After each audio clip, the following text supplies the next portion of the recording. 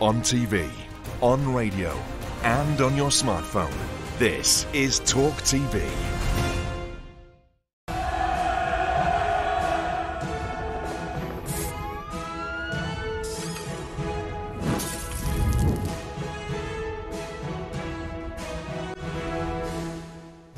Good evening and welcome to the Independent Republic of Mike Graham. You're with Talk, we're on TV, we're on radio, we're online, and of course we're on your smart speaker. Coming up, a Talk TV exclusive has found the Home Office are failing to deport thousands of dangerous foreign nationals like Abdul Azidi, the man wanted in connection with the chemical attack in Clapham. The shadowy plot to remove Rishi Sunak has taken a rather bitter turn, with rebels creating what they're calling a grid of shit to target the Prime Minister. Schools out, travel disruption as snow falls across parts of the UK. Oh no! 2 amber weather warnings remain in place tonight. We'll tell you all about it. Good evening, Britain, and welcome to the Independent Republic of Mike Graham, right here on Talk TV. It's been another massive weekend, and we are on a roll. Tonight, I'll be telling you how many millions we're wasting paying benefits to dangerous criminals. I'll be explaining why the climate nutters are targeting your football pitch, and I'll bring you the most bizarre Rishi Sunak video ever. Plus, I've got an amazing story about concrete. Yep, you heard that right. This is the Independent Republic of Mike Graham. It's time to get serious. Stop laughing.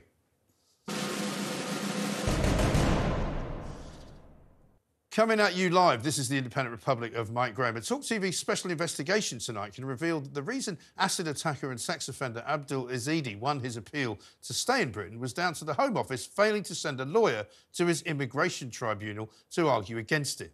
Because it turns out this government, which makes a huge song and dance about tackling migration, actually can't be bothered to police violent foreign criminals and terrorists. Seems amazing, doesn't it? Joining me to discuss this, journalist and author Laura Dodsworth, editor of Spikes Online Tom Slater, and Talk TV's very own contributor Esther Kraku. Very nice to see you all. Very good evening to you. I mean, I'm sort of speechless this week with the kind of failings that we've come across in government. Not just in the way that they tracked this guy Azidi on CCTV footage. They've now put out yet more of it today, showing him walking past the headquarters of MI6, showing him walking in and out of Tesco's, showing him on various tube trains. Nobody seems to have noticed him.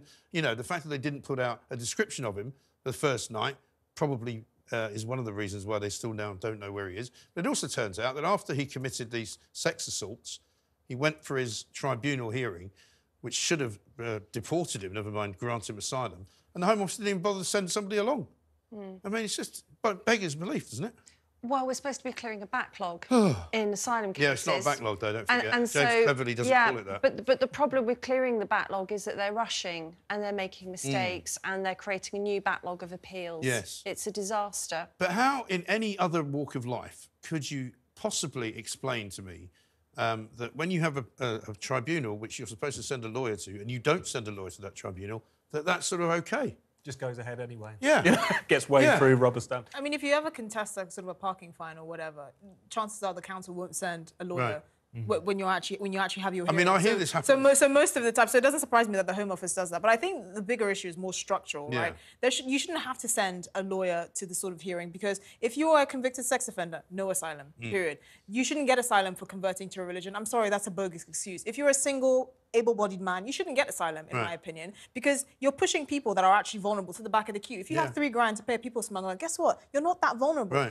I kid you not, the asylum system is such a joke that some of the people coming across on boats are Indian students trying to get home fees here in the UK by coming and applying for asylum, so they're entitled to paying £9,000 a year instead of triple that as an international student, and then they're getting refugee status. That is how ludicrous it is. And they're coming through Serbia because Serbia has a visa-free agreement with India. I mean, it is completely ludicrous. And we're not even talking about this national security risk of these people.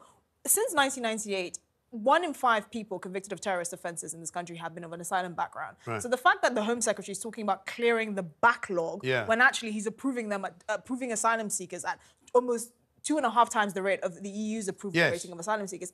We're in a comedy of errors. You just can't make it up. Well, they're not getting any of it right at all, and you're right. I mean, I think they cleared something like 120,000, did they not, somehow over Christmas? And we suddenly emerged from the Christmas holiday and they went, oh, yeah, we sorted all those. 70% approval rating for all of those people as well. So it's not even like we cleared them. We let 70% of those people to remain in this country indefinitely. And they're not even hiding this. I mean, they talked about how they were going to speed up the process by taking away the interview requirement in many cases, or at least if you came from particular countries. And the thing is, these are not even edge cases that we're talking about here. You've got a guy who's been convicted of 2 sex offences he's allowed to stay. recently we saw the Sudanese ISIS propagandist who was not only allowed to stay, but was also given lifelong anonymity as a consequence of that. Then there was the Albanian crime. What do you have to do to get deported? Well, clearly, have your asylum claim honestly, you rejected? can't do anything. You might actually have to be in a law-abiding citizen. Sorry. Let's talk about the Christianity angle of this, because I think this is, you know, understandably really riled people because, you know, it's his newfound faith didn't stop him from dousing an innocent woman and her 2 children with alkaline. Yeah, that's not in the Bible. It's almost as though, you know, an extra commandment needs to be made up for these people. Thou shalt not be a misogynistic, sadistic bastard and douse women in alkaline or acid. Shouldn't really need saying. So, I mean, the thing is, it's the Home Office that should be vetting asylum seekers, not the Church of England. We can't put it all on the Church of England. Plus, the Church of England wants to welcome new people to the faith and to baptise them. But it's obvious that there's been a huge lack of discernment in thinking that this person was genuinely interested in becoming a because Christian. they want them to be genuine. That's the thing. The narrative that comes from the Home Office and from the Church of England is that they want to look upon all of these lovely people coming here as genuinely, horribly scarred and nastily treated in their lives. But they don't question them. They don't think they're Christians. I'll read you. Let me read you this. This is from Justin Welby, a tweet that he put out today, right? While this dangerous bastard, as you said, is still on the run, the woman is scarred for life. She'll be lucky to live through whatever it was he did to her. It is the job of the government to protect our borders and of the courts to judge asylum cases. The Church is called to love mercy and do justice. I encourage everyone to avoid irresponsible and inaccurate comments, and let us not forget that at the heart of this conversation are vulnerable people whose lives are precious in the sight of God. Do you know what's irresponsible, though? Right? What's irresponsible is the clergy not having the discernment to know whether somebody really means it or not. Because they know what they're doing. Yeah. They know what they're doing. It's not an automatic stamp of approval, but they know exactly what they're doing. And I don't think they always think these people are Christians, because they seem to have become a kind of liberal arm of Davos or something. So I went onto the Church of England website after this report has been shared, that they have a report about support for asylum seekers. So I went onto their website. They have thousands of articles and reports about asylum. And I thought, oh, I wonder if they've got the same for the homeless or drug addicts. Do you know what they don't? Nowhere near the same volume. So why are they not putting all the same energy and efforts into the kind of homegrown problems we've got with people who are really struggling in this country, rather than just trying to fast-track asylum-seeking claims for men who don't deserve to be here? Well, it's a short walk from Lambeth Palace. In fact, the asylum seeker who's wanted for the throwing of the acid, in fact, walked past Lambeth Palace on his way to Vauxhall Bridge. But they could walk a short distance from there and find loads of homeless people in Waterloo Station and take them all back to Lambeth Palace and give them a good meal. Also, even if you care about genuine refugees, supporting this free-for-all is a non-starter. First of all, because public support for the asylum system is going to fall even further than it already has. Second of all, the victim in this case, we don't know a lot about her, but the details that we have is that she may have been staying in a refugee hotel. She may well have been an asylum seeker or a refugee herself. They were in a relationship, we know that. But at the same time, you would hope that, obviously, he was living in another part of the country. He could have easily been apprehended, jailed. I mean, the fact that he didn't end up actually serving a prison sentence for sexual assault and exposure, the fact that he got the equivalent of a few weeks suspended is something that should raise eyebrows. Which apparently is the reason why they can't deport him, because you only get deported if you serve a minimum of a year in prison. And not suspended. The thing is, who is making up these rules? It's the Home Office. It is this cabal of human rights lawyers and supranational courts and all of these people that really don't have an interest in Britain's national security, because they don't live close to the problem. Whenever they make these bad decisions, they're not the ones that have to bear the brunt of it. They're not the ones who have acid or alkaline doused in their faces. They never have to deal with it. There should be no stipulation for you converting to Christianity is a good excuse or valid reason for you to remain in this country. If you're a single man, I don't think you should be given asylum. I mean, asylum claims should be so difficult to actually be approved in this country. The EU's average for approving asylum seekers is 37%. Ours should be about 10%. And that's high for a lot of countries. Exactly. France is even lower than that. It should be about 10%. I'm sorry. And there should be a cap on it. It is, and we should be prioritizing women and children. I know people who've come to this country as asylum seekers who are refugees, who went to the public education system, are now dentists and productive members of society. And guess what? They were not single men from Afghanistan with the ability to douse alkaline in people's faces.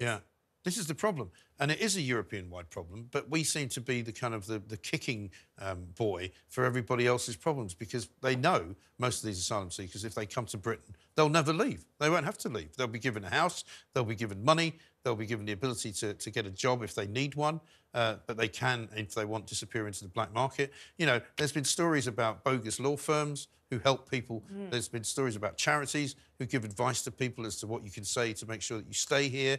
You know, the whole thing's a racket, and nobody seems to realise that. It's an industry. Yeah. It's become an industry. It's the worst sort of industry, isn't it? But I think there's another thing. Like, not only is there a failure here of the Home Office, and not only is this about immigration, but it seems to me there are lots of stories, contemporary stories, that are connected, and we're not supposed to talk about them being connected. No. But we know. But they are. But we know they are, because it's this whole kind of multiculturalism is failing story. You know, around this time that we've got Abdul Azedi attacking an innocent woman and children. We also had Mike Freer, MP Mike Freer, who had to step down from his seat in Finchley and Golders Green because of all the threats of violence, Islamist extremists. And, you know, every Saturday, we seem to be tolerating calls for intifada and the annihilation of the State of Israel. And now add to that people cheering for the sex-trafficking pirate Houthis who attack British ships. Yeah. And he just sentenced a load of gay people to death, incidentally. They did. They just sentenced 12 gay people to death as well. Such a tolerant regime. Another thing that connects a lot of these cases as well is the fact that the politicians cannot talk about it. They deflect. Mike Freer happens. There's suddenly a conversation in Parliament about how MPs should be nice to one another. Well, that was to the Speaker of the House, Lindsay Hoyle. Exactly. He did exactly the same thing as he And then did. what happened after the Abdul Azedi thing came to light? You had a Tory MP and a Labour MP on the BBC saying the big problem facing women are microaggressions. Yeah. These are not serious people. Look at the outrage this week. This week, our media complex has been so outraged by Rishi Sunak making the same comments he's been making over the last year and a half to Keir Starmer, who cannot respond to the question of what is a woman, right? He's never been this outraged, but just because they decided to bolt themselves onto this tragedy that Brianna Jai's mother went through, now it's a complete outrage for him to say, actually, the leader of the opposition, who could potentially be our next prime minister, not being able to define what a woman is a problem. I mean, this is the thing. They're not outraged by Abdul Azedi. We're not seeing this sort of media campaign. We're not seeing Jess Phillips tweet her mind off about all of this. But they're outraged about comments. Oh yeah, no, Jess Phillips was absolutely appalled by. Yeah, no, she was appalled by what Rishi Sunak said, not appalled by what Abedi did. No, amazing, you know. And it's all about misogyny. It's not about immigration. It's not about asylum. No, but it is about... What the hell are they talking about? It is about misogyny, but there's a cultural aspect to it that we're not supposed to talk about. We're not supposed to join the dots, but there is a cultural aspect. Yeah. And it does nobody any service to be, you know, not to be honest about it. The fact is that the rights of a really vile, cretinous, misogynistic, dangerous, horrible man were put above the rights of the women of this country. Now, we have a social contract with our government. You know, I pay taxes for services, and one of the very basic services I would like is secure borders, and the other one is safe streets. I don't really want a great deal from the government, but those are two of the things I want as part of my contract. You wouldn't think so. What about the other story this week, which is about the refugee from Afghanistan who can't actually be named because we think he might be a spy, but we're not sure. But if he was a spy, never mind, he was given asylum seeker status anyway, and he ended up working inside of MI6, despite the fact that the government are now claiming that he was actually working for the Russians. It's incredible, this, because he came here in 2000. Yeah.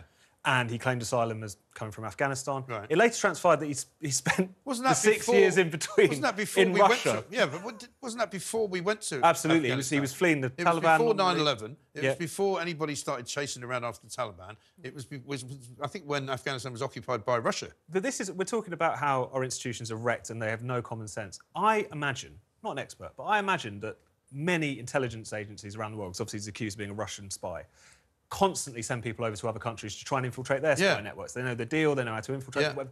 And yet the fact that he was just welcomed with open arms into GCHQ, then MI6, he met Prince Charles. Right. And then suddenly they turned around and realised that this guy might not be on the up and He up. might not have been telling the truth. I mean, incredible, isn't it? When you come in and they go, "Are you a Russian spy?" No. Fine. It's a bit like when you fill out the visa form to go to America, you know. Yeah, are you a terrorist? Are you intending to commit any terrorist acts? No, absolutely not. No chance at all. OK, but you're from Saudi Arabia? Yep. Yeah, we are. And are you learning to fly planes but not land them? Yep. That's what we're going to do. And, you know, then suddenly 9/11 happens and they go, "Oh, my God, what the hell were we thinking?" I mean, is this an outrageous suggestion? It could be. It could be. But should you not have to not only be British but have been born here to be at MI6?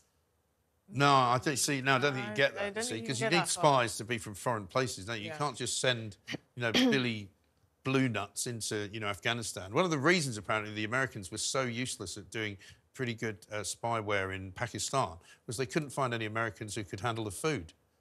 I'm not joking.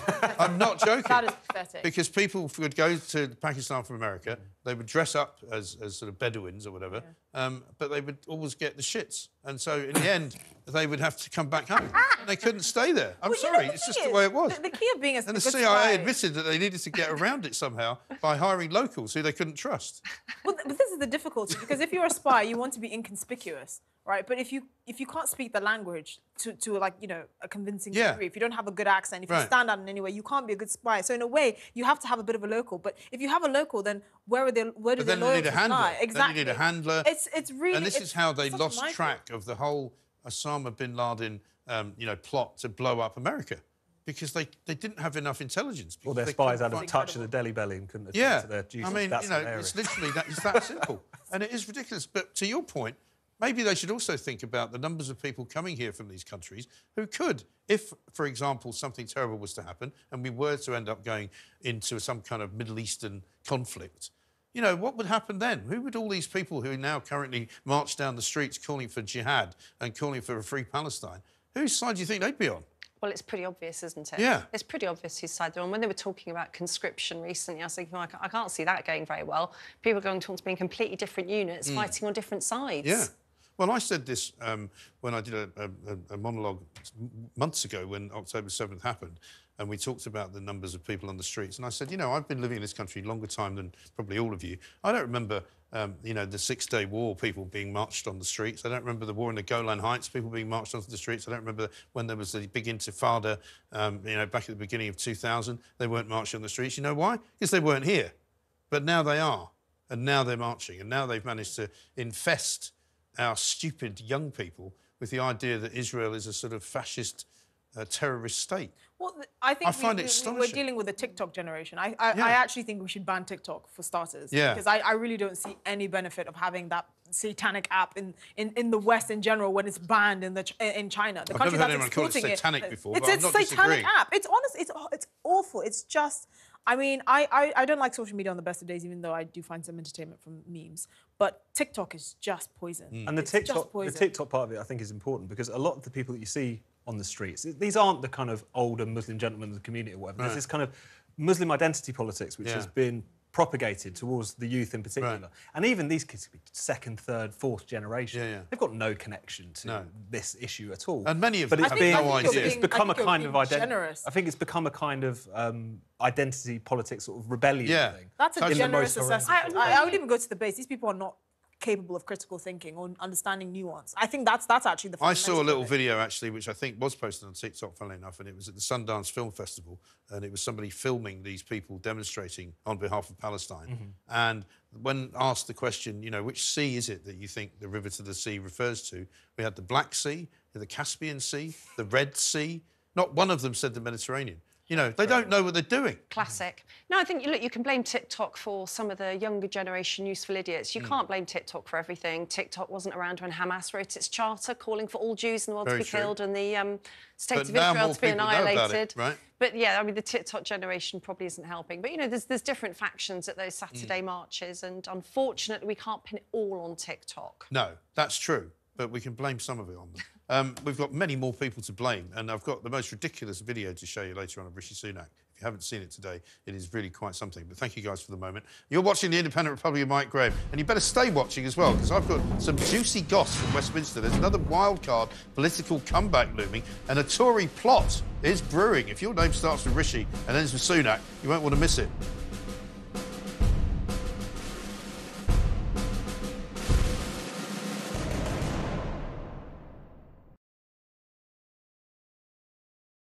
Hey, very good morning to you. Thanks for joining us. You're with talkTV, on radio, online. And we're on your smart speaker. Good morning, Rosie. Good morning, Nick. We're here in Tamworth for you to find out exactly why some people are travelling halfway around the world and queuing for hours for one of these, the humble British potato. A woman can become a man and a man can become a woman. And if you think that, you're certifiably insane. It's not in Labour's DNA to get tough on immigration. They don't feel it. They don't sense it. This concept that actually kids wouldn't carry knives if they could go and play tiddlywinks at the corner of a street or whatever. I think it's a nonsense. She was basically saying that if I don't leave, then she's going to seize my equipment. And everyone around was just outraged. A crossbow, a hatchet? Multiple crossbows. Multiple crossbows? Yeah, crossbows is what it says on the press. Crossbows and a hat. Carry on. Crossbows like a hatchet and what? A sword and a knife. How is that even technically possible? Where are we going on this show? Whoa. It's Carry On. What just happened? Whoa! It's like brought to you by Sadiq Khan, the Mayor of London. Very rarely meet anybody that says, the thing about London is it's got a great mayor, Sadiq Khan, brilliant guy. Nobody is spending any money. They're not prepared to do it. I mean, why is that? Quite simple. The downturn in the spend is 3 simple words: financial fair play. Stop creating all of these funny little factions with their funny little names. The New Conservatives, the ERG, the Common Sense Research Group, the Red Wall, Red Trouser, Popcorn. I mean, popcorn, what is that? Absolutely right. If I want to have a Hubba Bubba Chocky Wocky Bazooka Joe flavoured vape, I can have one. But not according to Rishi Sunak, because he said, no, we can't trust you with that. Donald Trump didn't just win, he obliterated. This is a guy facing nearly 100 criminal charges, and yet all that's done is actually make him more popular. Trump is canny enough to know that all publicity is good publicity. I don't want a president who's been impeached. If he's able to bamboozle you, that's the way it goes. I did my 6 months, I came back, nobody would touch me. I put my head down, I persisted, I carried on. When I say I am God, I'm not joking. Did you feel Elvis was controlling? I've been answering your question, you answer mine. It's actually not my job to answer your questions. I've asked you 2 questions. Should Hamas stay in power and are they a terror group? You're refusing to answer either of them. That is very telling. talkTV, it's the only place where you get the truth. You've done a book on poetry. Poetry and music for the many. I love poetry. We can agree on that.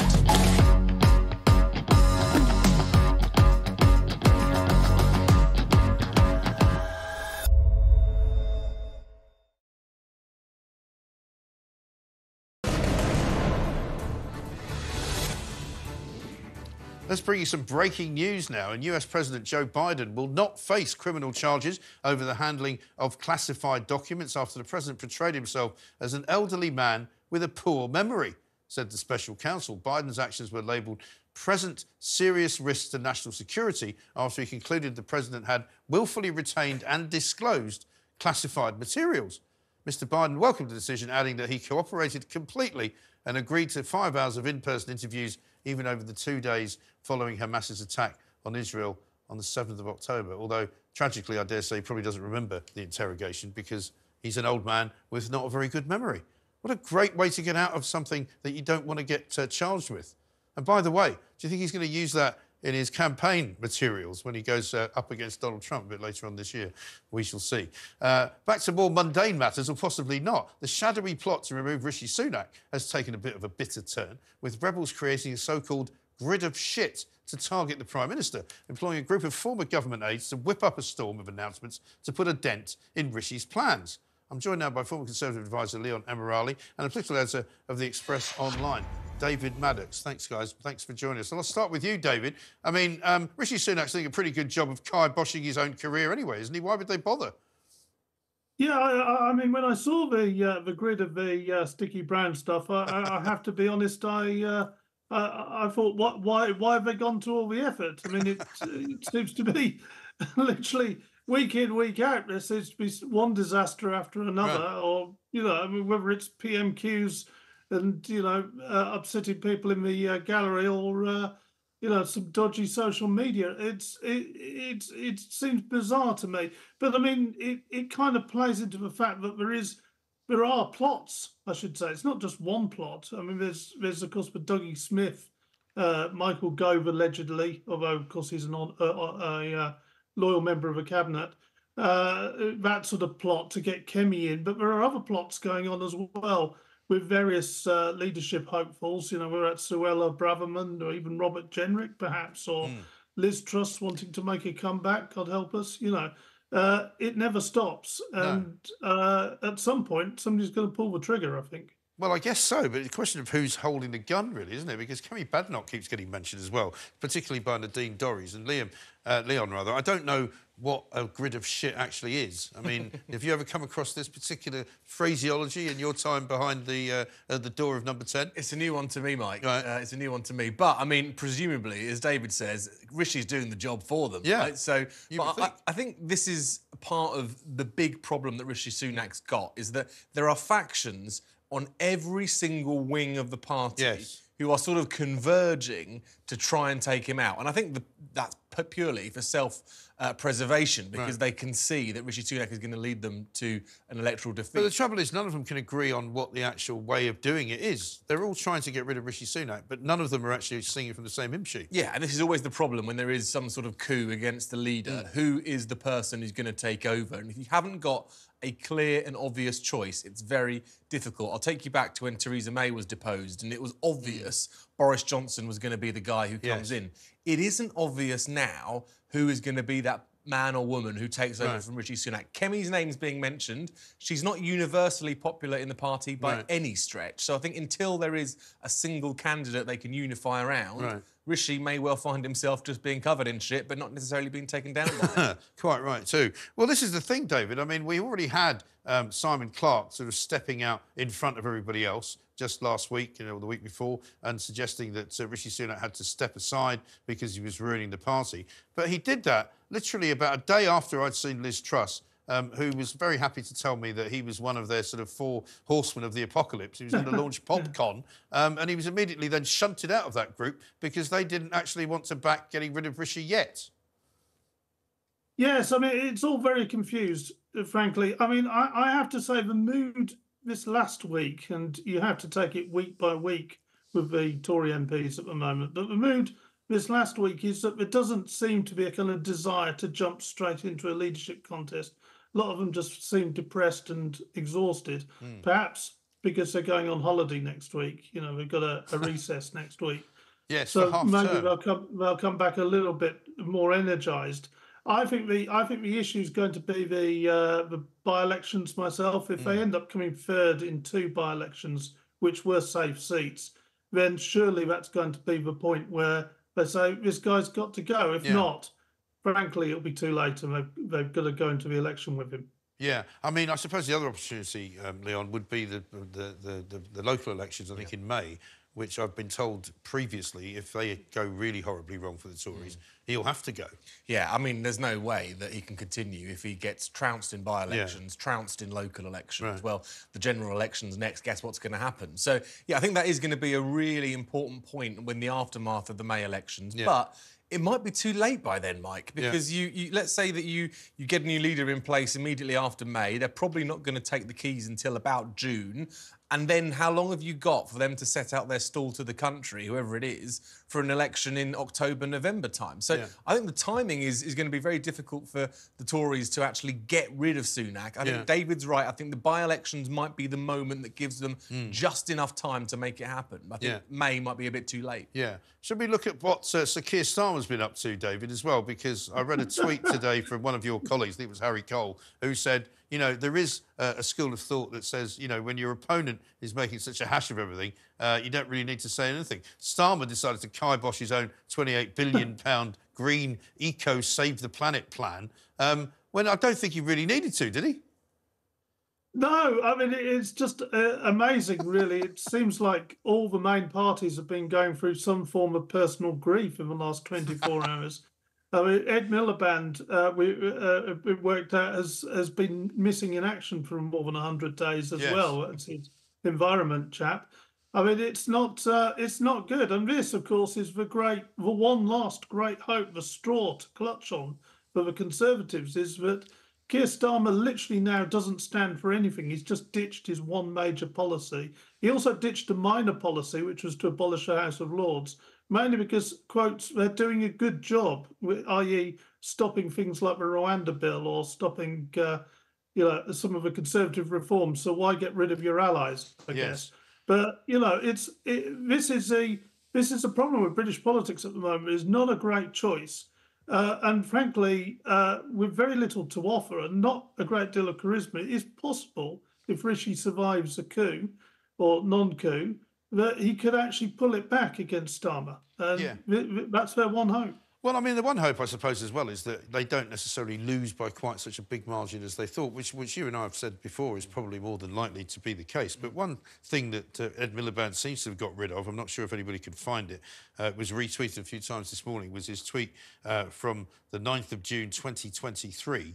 Some people don't want Britain to borrow to invest in the green economy. They want us to back down. But Keir, Rachel and I will never let that happen. Britain needs this £28 billion a year plan, and that is what we are committed to.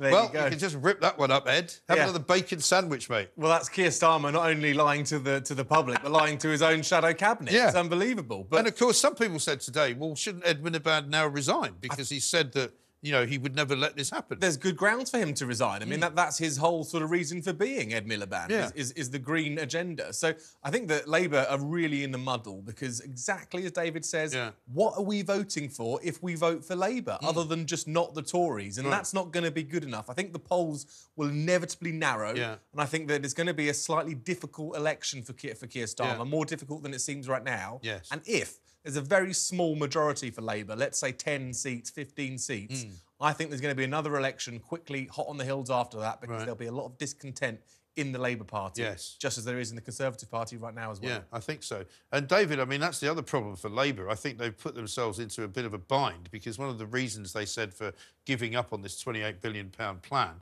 was that they would be very happy to U-turn any time they thought they couldn't afford to do something. Can you imagine how much that's going to get played back to them? Every time they make any suggestion of spending money, they'll get told, well, you just have to U-turn now because you did it last time when you couldn't find the money. Yeah, and quite frankly, they've U-turned so often on so many things now. We lost count. My colleague, Christian Calgi, actually was putting together an article on Labour's U-turns in the last few years, and he got to 15. I told him to stop there because, it was just getting exhausting. I think technically they've disappeared up their own sphincter, haven't they, at this point? Exactly. I mean, it's just ridiculous. I mean, the issue is, well, it's a very serious one, that Labour literally stands for very little now, apart from the fact that they're not the Tories. Now, there is one precedent they'll be holding on to, which is one which I doubt many of your viewers will have really clocked. It's the 2007, I think it was, Australian election, where Kevin Rudd became the Labour Prime Minister. Yes. And they're literally advising him on this. There are people around him advising him on this. Saying, and the strategy was to say nothing and let the Liberal Party, which of course is their version of the Tories, implode. And that duly happened. Kevin Rudd won and became Prime Minister. And then everybody was shocked when he actually started doing some left-wing things. And that seems to be the only thing now that the Labour Party have got left in the locker. Yeah. It's an amazing situation that they can have such useless choices. I think this is the worst election prospect I think I've ever seen.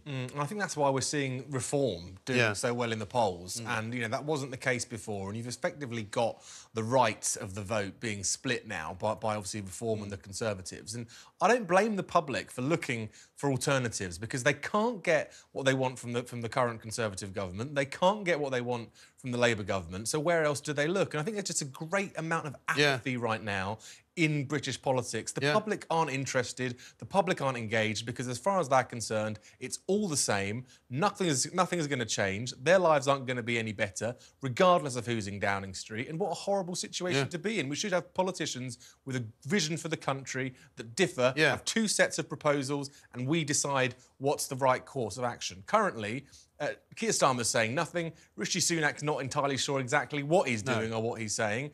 And what are we, the voting public, meant to do with that? I mean, today he even sort of mentioned the B word, didn't he? Boris Johnson said, oh, I still speak to Boris and, I feel that we did some very many great things together. Nadine Dorries immediately came out and said, that's not true. He doesn't talk to Boris at all.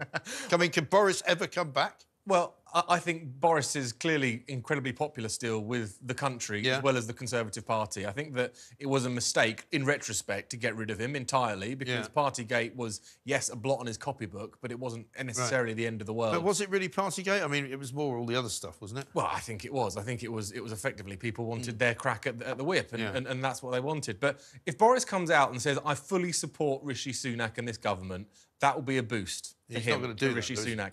I mean, I don't know. It depends what Rishi Sunak can offer him, right, in return. If he can offer him something that's appealing, then maybe there might be some sort of deal to have between the two. But let's remember, it was Rishi Sunak ultimately who came to his... Exactly. He was the one who got rid of Boris. Yeah. So I think what he does next will be a big step in some sort of direction for Sunak. David, do you see that scenario playing out? No, I don't at all. I mean, I know that the Conservative membership want to bring back Boris desperately, and of course they're right in wanting that. Of course he can't because he's no longer an MP. We ran a survey that Conservative Post had done with 2,000 Conservative members, which showed by far and away that Boris was the #1 choice. And of course it was a historic mistake to get rid of him. I mean, there's only two people with the charisma to save the Conservative Party, and that's Boris and Nigel Farage. And let's be honest, whilst the members may want both of them or either of them, most of the MPs don't want them, and that's the problem with the party at the moment. I mean, it's a complete mess. I don't see Boris endorsing Rishi at all because he's still very hurt about what happened.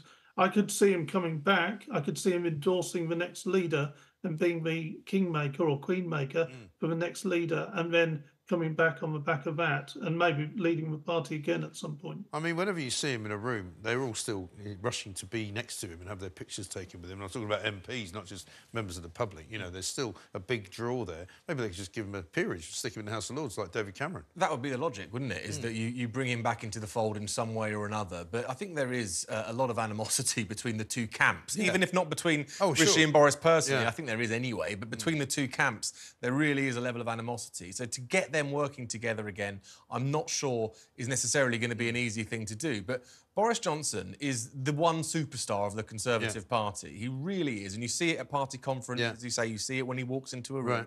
Everyone with a Conservative leaning seems to adore him. And he invokes this sense of either love or hate. And sometimes that's enough to win elections if you've got enough, more people that love or hate.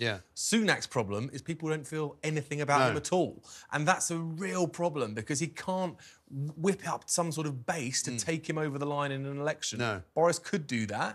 Nigel Farage could do that. There's not many others in the Conservative Party or in the Conservative movement who could. No, I think that's right. Neil Amirani, thank you very much indeed. David Maddox, thank you to you as well. We'll have more on the Rishi Sunak phenomenon, as it might be called or might not be called, later on in the show. You're watching the Supreme Independent Republican Mike Graham. Hold on to your seats because you're going to find out why Keir Starmer's being trolled by his own flock. And I've got some more on the smirking grifters from Montecito. Be right back.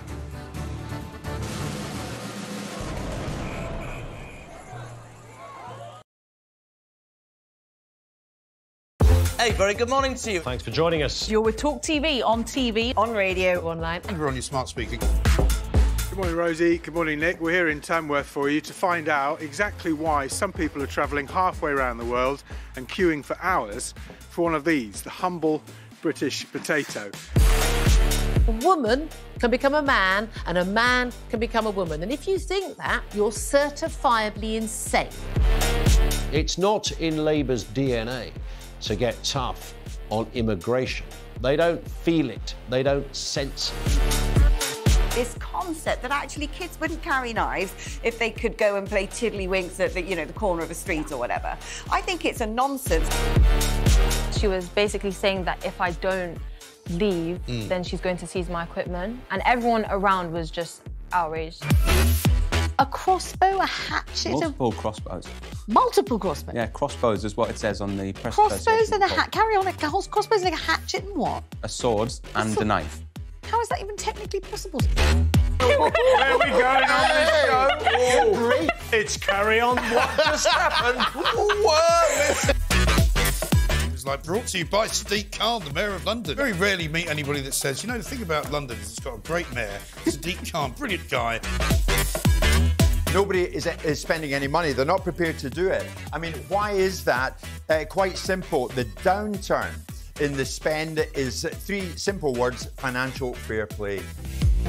Stop creating all of these funny little factions with their funny little names. The New Conservatives, the ERG, the Common Sense Research Group, the Red Wall, Red Trouser, Popcorn. I mean, popcorn, what is that? Absolutely right. If I want to have a Hubba Bubba Chocky Wocky Bazooka Joe flavoured vape, I can have one. But not according to Rishi Sunak, because he said, no, we can't trust you with that.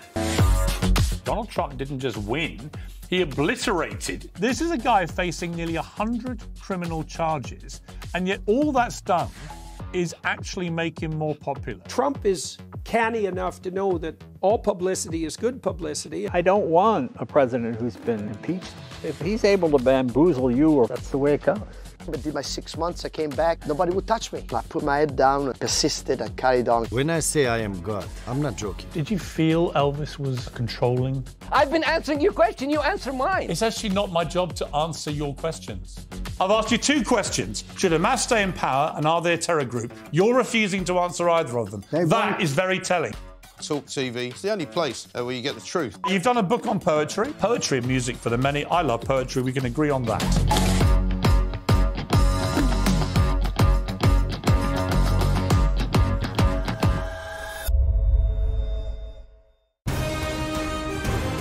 This is talkTV.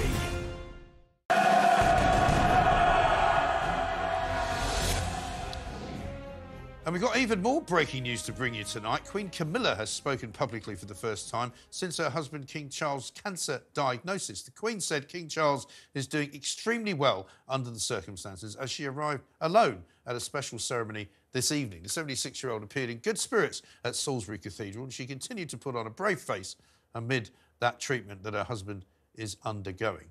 And just as if we were talking about the royal family, who better now to join me live from Los Angeles is the founder of the To Die For daily podcast, Ms. Kinsey Schofield. Kinsey, welcome back to the Independent Republic, Mike Graham. We've had a busy old week, so I'm delighted that we can sort of end it here with a little catch-up, I suppose. Queen Camilla out on her own tonight down at Salisbury Cathedral, saying that the King is doing as well as can be expected, effectively, under the circumstances. He's obviously having the night off, I suppose. Harry's back. Meghan's smiling. What's it all about? Well, another thing that Camilla said that I thought was so important was he is very touched by all the letters and messages that the public have been sending from all over the world. She said everywhere, but I'm assuming it's from all over the world because I know of several Americans that have sent well wishes to the King and Queen after this, horrific news. So I love hearing that people are so touched by this and are so concerned about his health that they take a moment to stop and reach out to them directly. I think that says a lot about this king's reign.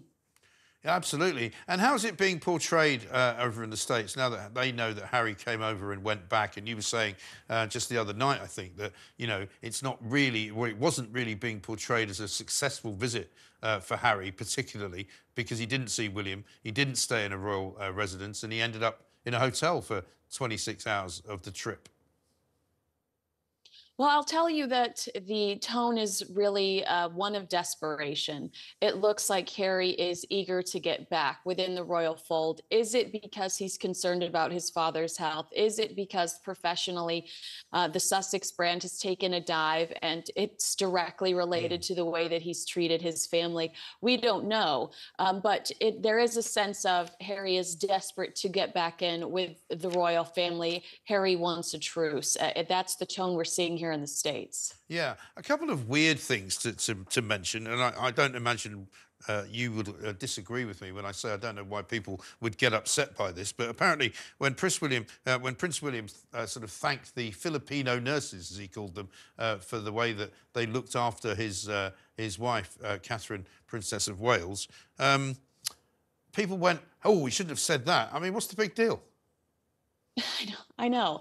That's right. Prince William, he honored a woman named Patricia Spruce with an MBE on Wednesday at Windsor. And Spruce wrote on her LinkedIn profile that Prince William said that Catherine had 2 Filipino nurses looking after her, and they were amazing and kind. And so one person lashed out at him on social media saying, it's hearsay. It's not even, he didn't even directly say this, right. But it's very telling who was included in Archie's complexion debacle. Another person posted, what does their race have to do with anything? And I'm with you. I'm taken aback. Having people from different cultures and backgrounds around you can be a wonderful and eye-opening experience. He could have mentioned it because they brought a new energy and knowledge and joy into his house, and his family really appreciates it. Right. Well, this is the thing with the wokists, though. You know, they want you to be multicultural, but you can't mention that anybody's from a different place. Otherwise, somehow, that's against the rules of multiculturalism. You know, it's great that we have so much multiculturalism, people from so many different countries, but don't you dare actually point out that that's where they're from, because somehow that would be rude. Same as all these bozos who have been jumping on social media from the left, complaining about how the royal family don't do anything. You know, let's go back to cutting ribbons. You know, who's going to care if they can't work? You know, absolutely kind of poisonous, toxic, nasty, horrible individuals. Yeah, I mean, specifically when they're talking about the health of King Charles or trying to downplay this diagnosis. King Charles, I have not one example of him that's been proven. He doesn't discriminate. He has spent a significant amount of his life trying to improve people's lives in parts of the country with social and economical problems. I mean, this is a kumbaya king, and I don't mean that in a derogatory way, but he is a peaceful man. And the nasty negativity, I think, reflects more on the pundits than general public perception of His Majesty. And, you know, the Queen Camilla acknowledging the amount of mail and well wishes they've received. I think that's proof of that. But I think the world, for the most part, is rooting for him and rooting for the royal family. Absolutely. So what next for the happy couple from Montecito Manor? You mentioned this week that they've got the Invictus Games up in Canada to get organised with, and I don't know whether that's something that they're working on this weekend, but Meghan was spotted smoking. Is that a new habit she's picked up?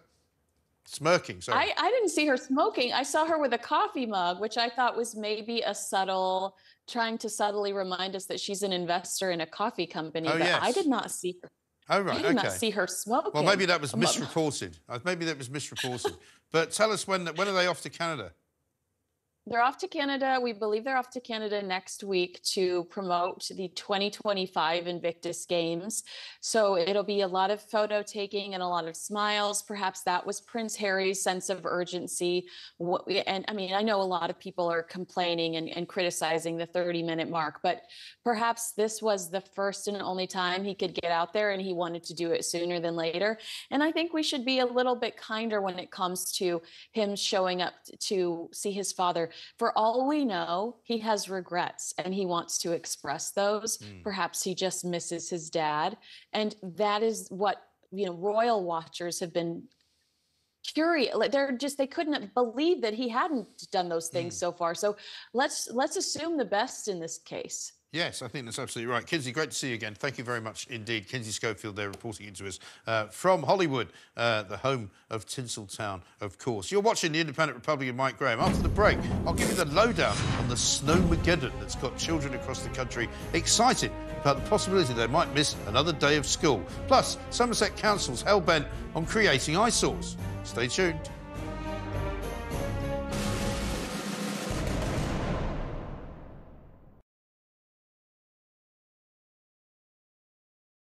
Hey, very good morning to you. Thanks for joining us. You're with talkTV, on radio, online. And we're on your smart speaker. Good morning, Rosie. Good morning, Nick. We're here in Tamworth for you to find out exactly why some people are travelling halfway around the world and queuing for hours for one of these, the humble British potato.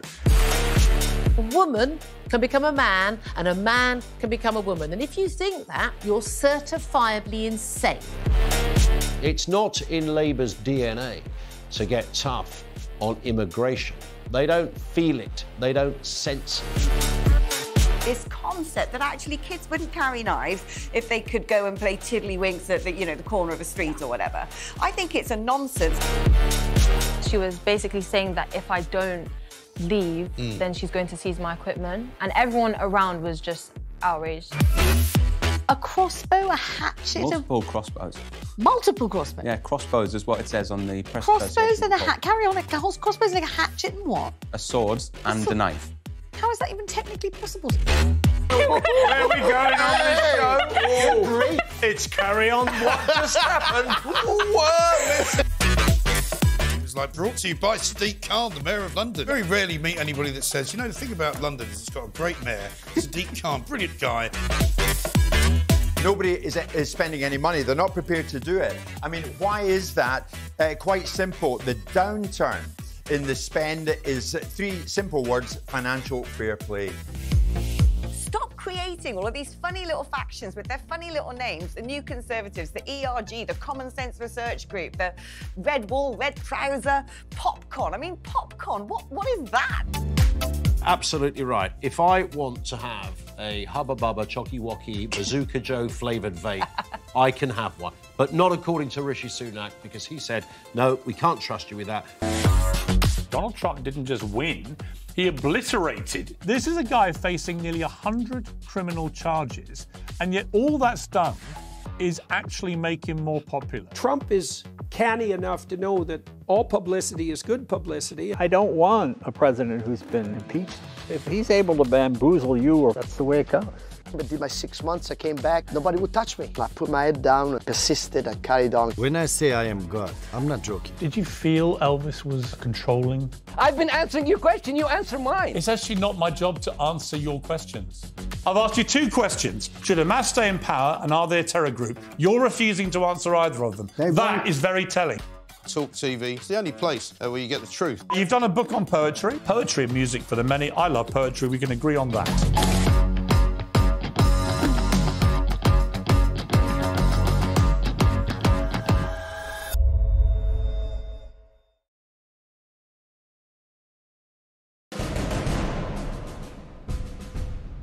Welcome back. You're watching the Independent Republic of Mike Graham right here on talkTV. Now, it's time for Taking the Mic.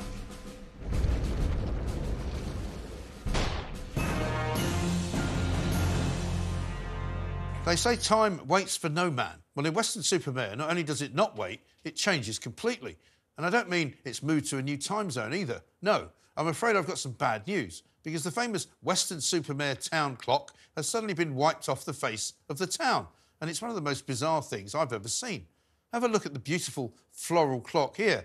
If you've ever been to Weston-super-Mare, you'll know it's not one of the very many charming aspects of the place, because there's not a lot of charm there. It was created in 1935 and has been pleasing residents and visitors alike for decades. It was even restored to its full glory once in 1951.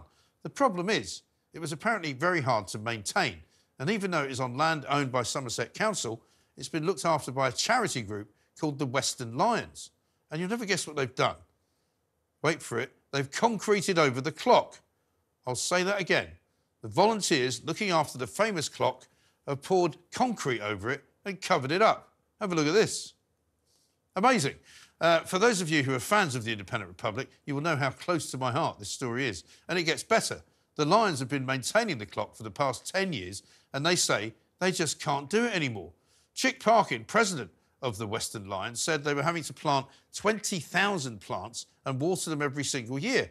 He said they asked for more people to help out, but only 2 volunteers came forward. And over the last 3 years, he says, we found it harder and harder to look after the clock. He says watering the flowers 3 times a week in the summer just wasn't enough to keep them alive. The council, however, are not quite so understanding. Apparently it came as a bit of a shock. They say they were not given any notice of the work and they did not give permission for it to happen. Mike Solomon from North Somerset Council says they're going to have a meeting with the Lions. It's been important to Westonians, and I am a Westonian, he said. We are in a place now where we just don't think we've got that kind of money to spend, and it's difficult to think of a way forward. So the plan now is for a local artist to paint a mural of sunflowers on the concrete, and there will be some permanent flowers to attract bees. But the good news is they won't have to use quite as much water as before, because everyone knows you don't have to water concrete to make it grow.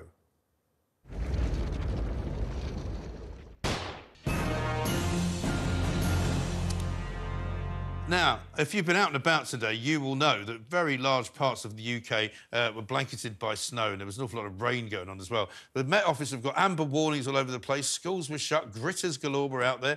In some places, it was a winter wonderland. And we sent our talkTV correspondent, Nick Ellaby, out to a place in Denbighshire in Wales called Llangollen today. Here's what he had to say. We love the snow, don't we? And we all go a little bit mad when it falls. I'm here at Llangollen Railway in North Wales. I'm just southwest of Wrexham, and we've been out in it all morning. We've had a lot of snow here, even on the lower lying areas, since about 9 o'clock this morning. We've been up in the hills earlier. We even met a skier who's trying to ski different parts of Wales that he's not skied before. But here in Llangollen, settling quite a lot, certainly starting to settle on the roads as well. There are quite a few cars around, but taking it easy. But here in North Wales, Mike, there's been quite a lot of disquiet today, because just to the north of here in the county of Flintshire, because of that amber warning for snow that the Met Office issued in advance, the entire county of Flintshire closed all of its schools for today. But they currently haven't really seen any snow at all. It's raining more up there, so there are a lot of unhappy parents on social media complaining they've had to find alternative plans. A number of schools as well have been closed today in Gwynedd and Powys. And then across into northern England, that other amber warning today was across the southern Pennines and the Peak District. There were some 35 gritters out in the Peak District today trying to keep those roads clear. And the train operators are also telling us that the disruption to travel that we've seen today could well run into Friday as well, because of high winds. Even on the south coast, where there's been a lot of rain today, those high winds still running into Friday and possibly causing disruption even up until the weekend. But here in North Wales, absolutely stunning. Do you know what I might do, Mike? Join those kids that are having an off day and go and have a bit of fun with them. Cheers, Mike. Well done, Nick. That was talkTV's correspondent, Nick Ellaby, the intrepid Nick Ellaby, out there, of course, in the snow. We'll see. The wall of snow that was expected doesn't exactly seem to have become a wall of snow. But you're watching the Independent Republic of Mike Graham. After the break, Wild West Britain, the shopping trends sweeping the country, how raids, robberies and thefts have our businesses on edge. See you after this.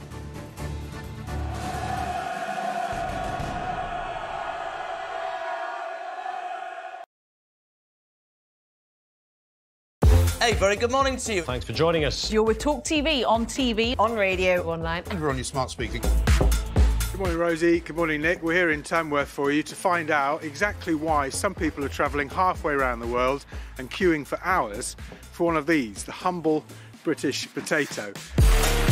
A woman can become a man, and a man can become a woman. And if you think that, you're certifiably insane. It's not in Labour's DNA to get tough on immigration. They don't feel it. They don't sense it. This concept that actually kids wouldn't carry knives if they could go and play tiddlywinks at the corner of a street or whatever. I think it's a nonsense. She was basically saying that if I don't leave, then she's going to seize my equipment. And everyone around was just outraged. A crossbow, a hatchet, Multiple crossbows. multiple crossbows. Yeah, crossbows is what it says on the press Crossbows and a hat. hat. Carry on. Crossbows like a hatchet and what? A sword and a knife. How is that even technically possible? Where are we going on this show? It's carry on. What just happened? It's like brought to you by Sadiq Khan, the Mayor of London. Very rarely meet anybody that says, you know, the thing about London is it's got a great mayor, Sadiq Khan, brilliant guy. Nobody is spending any money. They're not prepared to do it. I mean, why is that? Quite simple. The downturn in the spend is three simple words: financial fair play. Stop creating all of these funny little factions with their funny little names. The New Conservatives, the ERG, the Common Sense Research Group, the Red Wall, Red Trouser, Popcorn. I mean, popcorn, what is that? Absolutely right. If I want to have a Hubba Bubba Chocky Wocky Bazooka Joe flavoured vape, I can have one. But not according to Rishi Sunak, because he said, no, we can't trust you with that. Donald Trump didn't just win, he obliterated. This is a guy facing nearly 100 criminal charges, and yet all that's done is actually make him more popular. Trump is canny enough to know that all publicity is good publicity. I don't want a president who's been impeached. If he's able to bamboozle you, that's the way it goes.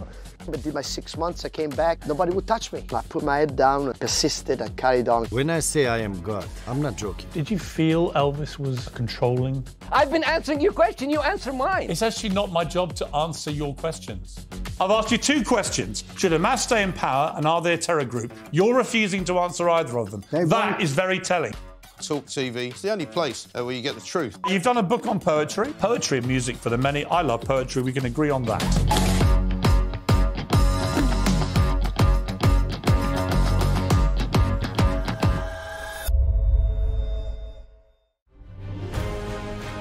On TV, on radio, and on your smartphone. This is talkTV.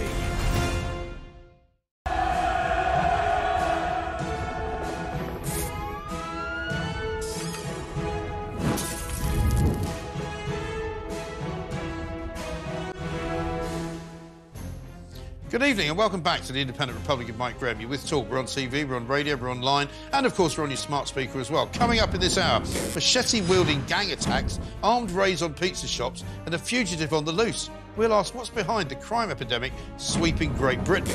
And football is cancelled. A Met Office warning that climate change could spell the end of the grassroots game. Plus, the countryside is racist. That's according to 80 charities, including the RSPCA and the National Trust. Now, Britain was outraged when the Nottingham triple killer Valdo Calocane was allowed to plead guilty to a manslaughter charge last month, thus avoiding a lifetime jail sentence for the murder of 19-year-old students Barnaby Webber and Grace O'Malley Kumar, plus the school caretaker Ian Coates. The families of the victims were united in horror that the man who appeared to have meticulously planned his rampage was somehow allowed to get away with a lesser sentence because of, in quotes, diminished responsibility. They blamed the Crown Prosecution Service for downgrading the crimes so that they could secure the conviction. And it means that the paranoid schizophrenic will be detained under the Mental Health Act in a high-security hospital for life. But he may be released if he is no longer deemed to be a risk to the public. And you know how that goes. We've already seen a killer released back into the community this year who was detained in a hospital after kicking a prison guard to death. He'd only been in for 2 years. The families have launched a campaign to get Calocane re-sentenced, and the Attorney General, Victoria Prentice, is considering whether there are grounds for an appeal or a judicial review. We can only hope she does the right thing. But the story goes from bad to worse, because it was revealed last week that Calocane, because he is in a hospital, is actually entitled to state benefits while he's there. As incredible as that seems, he's not the only one. There are as many as 2,700 killers, sex offenders and other violent criminals currently receiving benefits for the same reason. They've been sent to hospitals instead of prison. It is, ladies and gentlemen, yet another betrayal of the honest, hard-working people of this country, the people who pay their taxes and expect the government to do a halfway decent job. It's nothing short of a disgrace. According to Home Office rules, these criminals can claim as much as £80 a week. Apparently, the state benefits are made available to them to ensure that their dignity is maintained while they're in care. They get funds for items such as clothes, for books, for food and electronic equipment. I mean, is somebody having a laugh here? Why on earth do they need clothes? Why should they buy anything at all? They should get fed, watered and left to their own devices. Being dangerous criminals, they shouldn't be mixing with people anyway. And the worst thing about this whole situation is that no one seems to have known it was happening. The Prime Minister's office have vowed to investigate, and the Work and Pensions Secretary is looking into the details, they say, of the rules around benefit entitlements. Well, thank goodness for that. Violent criminals should not get any help from the state. It seems pretty bloody obvious to me. These payments are running into the millions of pounds. I mean, whoever said crime doesn't pay?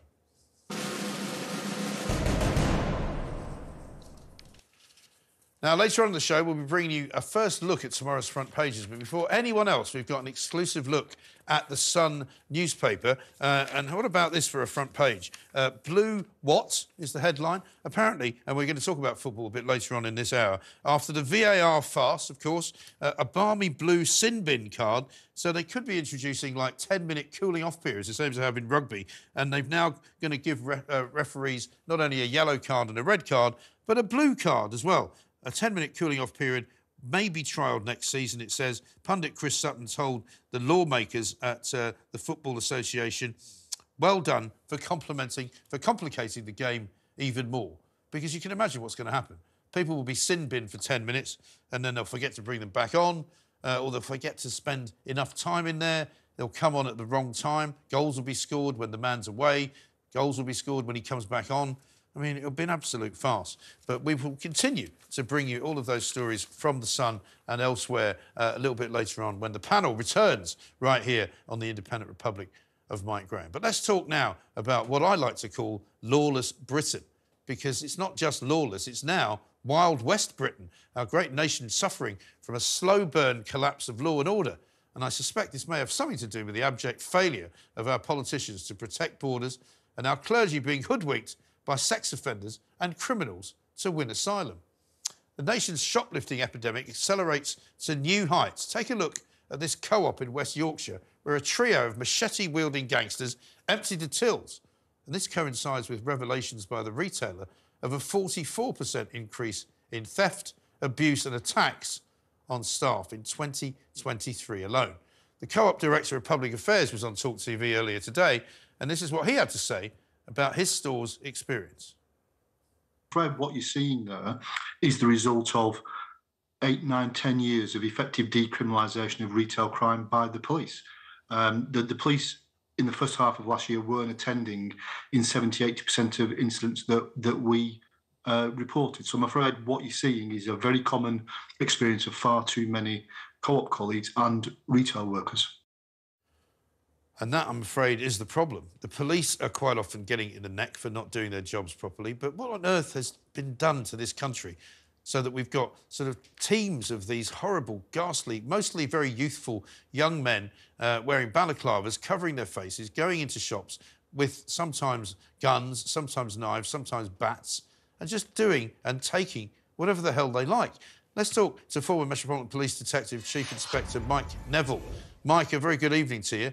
I know we have these conversations on far too regular a basis, I'm afraid, but this is another brazen attack captured on TV cameras, and they don't even seem to care because they're all covered up. You can't be identified. You know, I see no way to stop this short of actually putting, you know, armed guards on shops. Well, the trouble is, Mike, of course, is that too many of these thieves well know that the police are going to attend, as we've heard, about 20% of these incidents. Even if they attend and get the CCTV, there's no national sort of database. The police have got no national database of images like they have a national database of fingerprints and DNA. And if you look at the clothes they wear, and there are some distinctive marks there. So they've got nothing to fear from being identified. Let's say the small 1% who do get identified. We've got a Conservative government that's decided that not sending shoplifters to prison is a bad thing, so they don't even bother. You know, there's no fear of jail. And what you have is just a broken society where, at every level, people can feel they can just get away with things. If you work hard and play by the rules, then ultimately you're a fool, because the people who are doing all this wicked criminality are making a fortune and they're living the high life while the workers are treated like idiots. Yeah. Well, I mean, it seems as though, as well, shops won't be able to put up with this too much longer. You know, the bigger chains obviously have got the ability to write some of it off. But, you know, if you're a small sort of local corner shop and people keep coming in and nicking stuff, in the end, the shop will just close down. The street will become a sort of a less safe place to go. You know, you'll get that sort of broken window syndrome. Suddenly there'll be no shops on the street and suddenly it'll be kind of mayhem everywhere. Absolutely, and more, these criminals, they feel entitled to steal now. Yeah. So when somebody tries to stop them, as you saw, they pull knives or guns, and the shopkeepers are assaulted. So what was a simple theft now becomes a robbery. And who wants to live in an environment where your local shop is constantly under attack? And it is this. It seems like society is broken down. People can get away with what they want. And it makes people feel unsafe, and there's nothing worse than that. People should be entitled to feel that they can be safe in their home, they can be safe in the streets, and if they go to the shops, they're not seeing all this criminality. And it has been, as the previous guest said, you know, over the last decade or so, the idea of people stealing from shops has just become something that the police are not interested in. And then these people move on to burglary, they move on to drug dealing, whatever else, because they know they can get away with it. And until we start locking people up, that's the only thing that criminals fear. You'll have ministers on here telling us about community sentences, and they're utter rubbish. I've spoke to criminals, I know criminals. The only thing they fear is going to jail. Yes, exactly right. Well, all you have to do is look at the Abdul Azidi situation in London, where this guy was out roaming around, literally, the streets of London for an entire evening from 7:30 at night, when he committed his horrendous act against a woman that he knew and 2 children who may or may not be his. Wandered about sort of, you know, for about 4 or 5 hours. We now know that he walked past MI6's headquarters, you know, and basically nobody's seen him. It seems weird to me. The police didn't even put out a description of him the first night, because obviously they saw that his name was Abdul, and they didn't want to cause some kind of panic. Yeah, I agree. You know, so one, wokery plays its part in this. They're frightened to death that everybody knew who it would be, and that they don't like to confirm that. Right. The second thing is in 2015, I had the world's first conviction for pattern recognition. So where I looked at like my tie, basically, a machine could pick that out. Right. And I found a guy for 2 burglaries wearing the same T-shirt. Right. If you look at Azizi, he's wearing very distinctive a T-shirt. He's wearing very distinctive footwear. Yeah. Yet when I said to the Met Police, look, I can help you. I'm not just going to criticise, I can help you. They said, oh, this pattern recognition is under review. 9 years ago, I had that conviction. The police are not moving quick enough. They're not using... London is covered in CCTV, and they're not using the images effectively, and they're refusing help. And that's a really sad thing. That is a really sad thing, and you won't like this either that I'm going to show you, but have a look at this exclusive picture from the Daily Mail, and I don't know whether you've seen this. It shows 2 police officers in somebody's house watching Netflix and lifting dumbbells. They went to this woman's home. She was reported missing, and because they were elsewhere police officers looking for her, they were told to chill out at the house, and so they were there for almost 4 hours while she was missing in the woods. But sort of, you know, I don't know, sitting there and maybe making themselves a cup of tea, they're watching Netflix, they're chilling out, you know, they're lifting barbells up and down. I mean, this is not the kind of thing that this woman, who was luckily found, expected to see on her own internal CCTV cameras. It just shows to me, Mike, it just shows a lack of discipline. Yeah. I've said this and I'll say it again, that when I joined the police, half of the other officers with me had medals on their chest because they're either armed forces of some kind, some type or other. And so you had really disciplined individuals. They've got less and less of that in the police now. And the idea that you would just do that, doss around in somebody's house, misuse their home equipment and dumbbells and whatever else.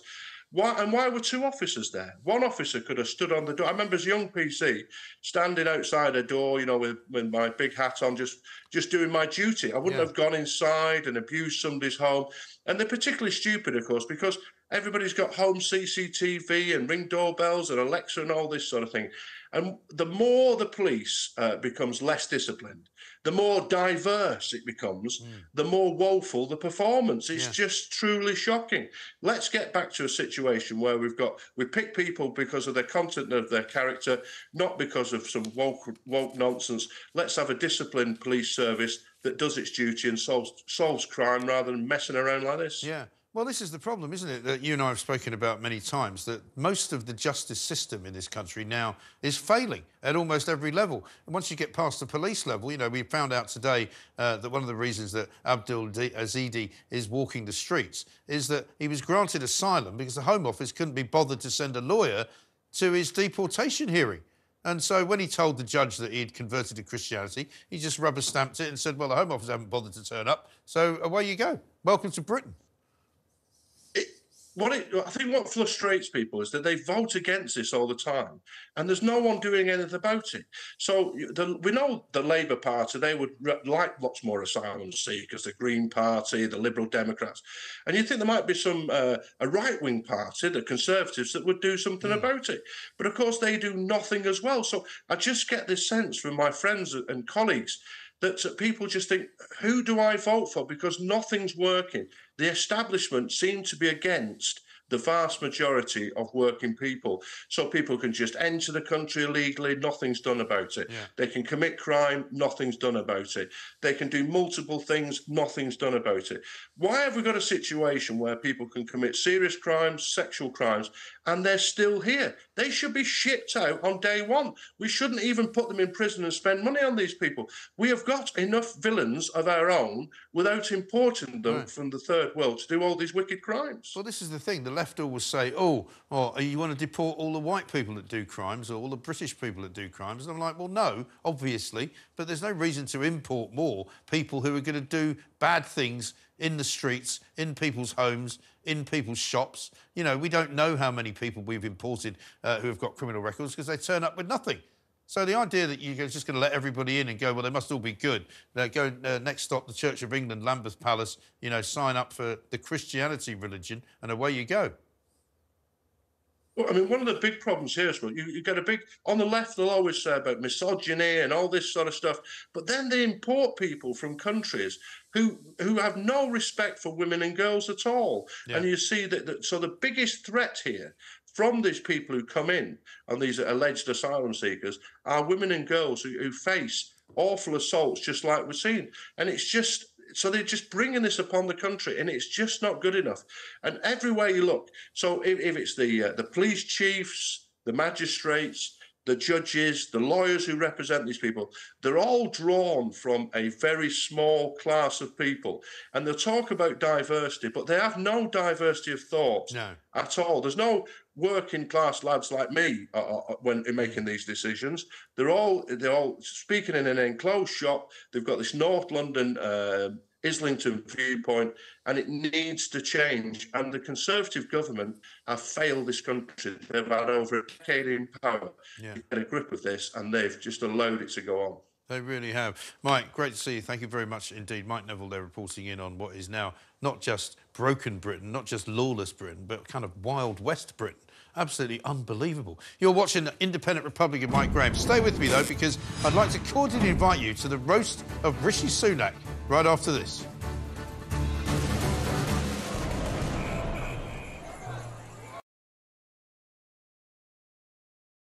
Hey, very good morning to you. Thanks for joining us. You're with talkTV, on radio, online. And we're on your smart speaker. Good morning, Rosie. Good morning, Nick. We're here in Tamworth for you to find out exactly why some people are travelling halfway around the world and queuing for hours for one of these, the humble British potato. A woman can become a man and a man can become a woman. And if you think that, you're certifiably insane. It's not in Labour's DNA to get tough on immigration. They don't feel it. They don't sense it. This concept that actually kids wouldn't carry knives if they could go and play tiddlywinks at the corner of a street or whatever. I think it's a nonsense. She was basically saying that if I don't leave, then she's going to seize my equipment. And everyone around was just outraged. A crossbow, a hatchet... Multiple crossbows. Multiple crossbows? Yeah, crossbows is what it says on the press. Crossbows and a hat. Carry on. Crossbows like a hatchet and what? A sword and a knife. How is that even technically possible? Where are we going on this show? It's carry on. What just happened? What? It's like brought to you by Sadiq Khan, the Mayor of London. Very rarely meet anybody that says, you know, the thing about London is it's got a great mayor. Sadiq Khan, brilliant guy. Nobody is spending any money. They're not prepared to do it. I mean, why is that? Quite simple. The downturn in the spend is three simple words: financial fair play. Stop creating all of these funny little factions with their funny little names. The New Conservatives, the ERG, the Common Sense Research Group, the Red Wall, Red Trouser, Popcorn. I mean, popcorn, what is that? Absolutely right. If I want to have a Hubba Bubba Chocky Wocky Bazooka Joe flavoured vape, I can have one. But not according to Rishi Sunak, because he said, no, we can't trust you with that. Donald Trump didn't just win, he obliterated. This is a guy facing nearly 100 criminal charges, and yet all that's done is actually make him more popular. Trump is canny enough to know that all publicity is good publicity. I don't want a president who's been impeached. If he's able to bamboozle you, that's the way it goes. I did my 6 months, I came back, nobody would touch me. I put my head down, I persisted, I carried on. When I say I am God, I'm not joking. Did you feel Elvis was controlling? I've been answering your question, you answer mine. It's actually not my job to answer your questions. I've asked you 2 questions. Should Hamas stay in power and are they a terror group? You're refusing to answer either of them. That is very telling. Talk TV. It's the only place where you get the truth. You've done a book on poetry. Poetry and music for the many. I love poetry. We can agree on that.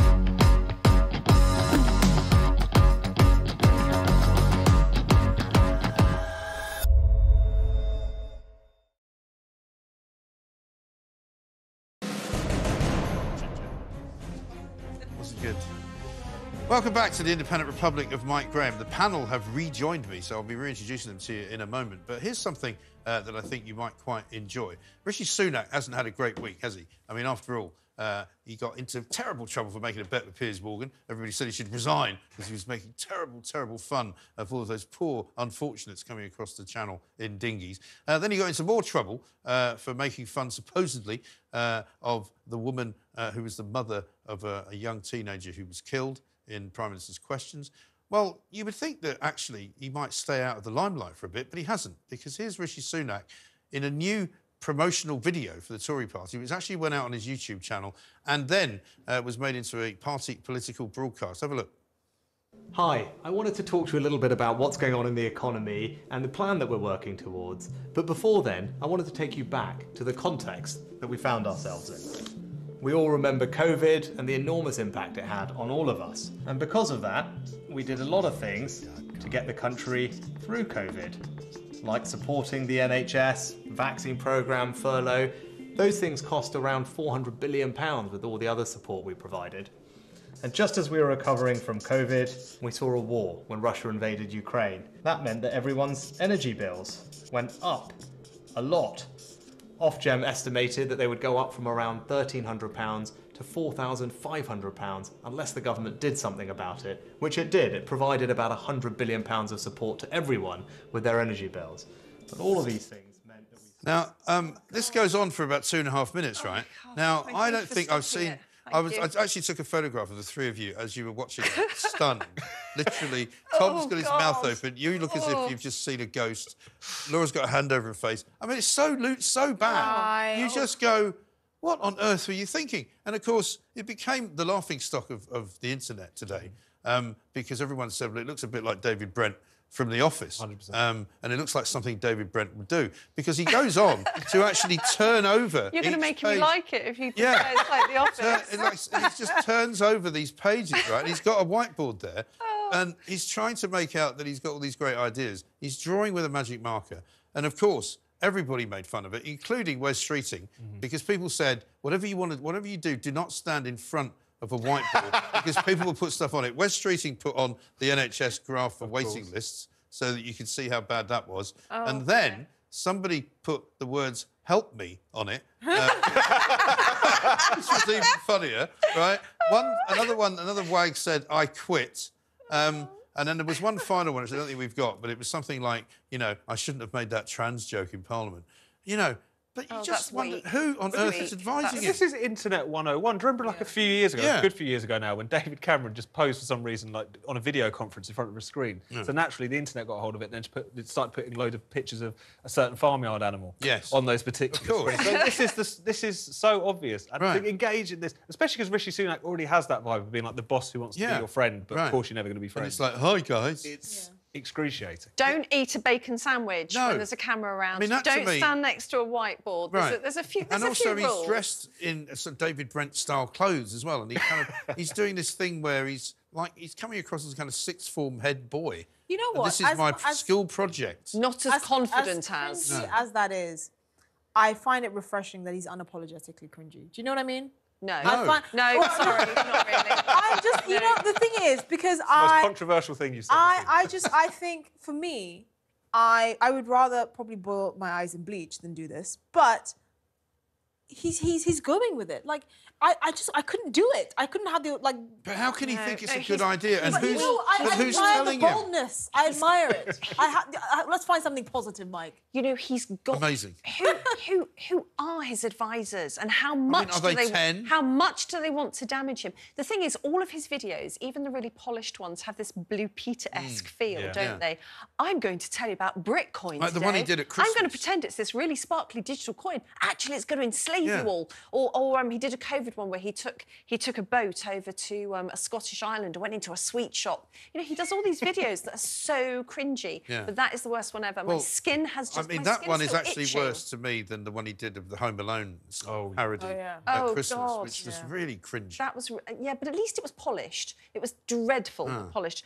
I think that there's some kind of mole in his advisory team who's actually trying to destroy his reputation. There is no explanation for this, because everything he does in terms of his, you know, his little videos, his PR gets worse and worse. Yes. I wonder if it's the same mole that was inflicting itself on Humza Useless, who this day was in Parliament in Scotland, and he referred to the Ipsos Mori poll as the Ipsos Pori mole. Oh. And I mean, that was his latest blunder. We've got one more, I think, I'm told. What have we got now? Oh, this is David Brent and Rishi Sunak side by side. Can't tell them apart. Very much like each other. It really is. That actually makes me like Rishi Sunak more, because I'm a huge Office fan. Yes. Yeah. Yeah, but you wouldn't want That's to be quite friends endearing. with David Brent. I wouldn't want David Brent to be Prime Minister. Running the country. Not Prime Minister, no. No. But Funny this enough. is- It's not his strong suit, Rishi Sunak, is he, being a kind of front man? I get. No, I guess he's they a were trying. technocrat. But you know they what? were trying to The thing is, present. I that, have more faith in this unapologetically nerdy kind of thing that he's got going on than I do in Keir Starmer, because I actually just find Keir Starmer so disingenuous Yes. that everything he does is extremely off-putting. He reminds me of my accountant that I don't like because he makes me pay my taxes, but I trust him because he's keeping me out of prison. Well, you shouldn't trust him. I don't trust Starmer, though. I don't trust him. I don't trust Sunak. Sorry, he just talked about that COVID package like it was a good thing, and he's And not... it wasn't our money. He's a clever man. Yeah. He knows that's why we've had the high inflation we've had since then. He knew After exactly that, what he was I'm sorry doing. to say this because I want you to... we haven't got time to show the whole thing here, but when you get home, watch the whole thing, because on the second page, when he turns it, he draws a little graph of inflation, and he goes... this time last year or something, it was up here at 11%, and now it's down here at 4%. It should be much smaller down here. He's literally drawing his own bar chart. And you're going, stop, just stop it. Just stop. What are you doing? Neither him nor Starmer really have the common touch, do they? No. I mean, it's... Well, Starmer put out be a tweet honest- today saying, I fixed the Labour Party and now I'm going to fix the country. And I thought, is that a threat? Because, you know...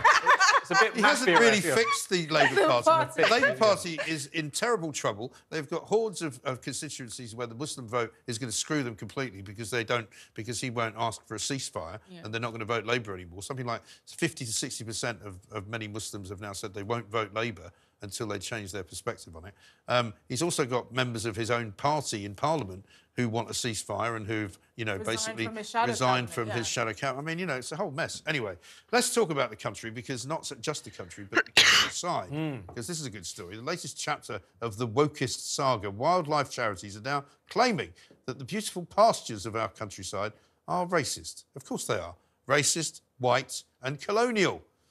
Can you imagine going to parties with these people? God help us. Now, they're all back. Spiked Online's chief editor, Tom Slater, the author and broadcaster, Laura Dodsworth, and Esther Cracker is here as well.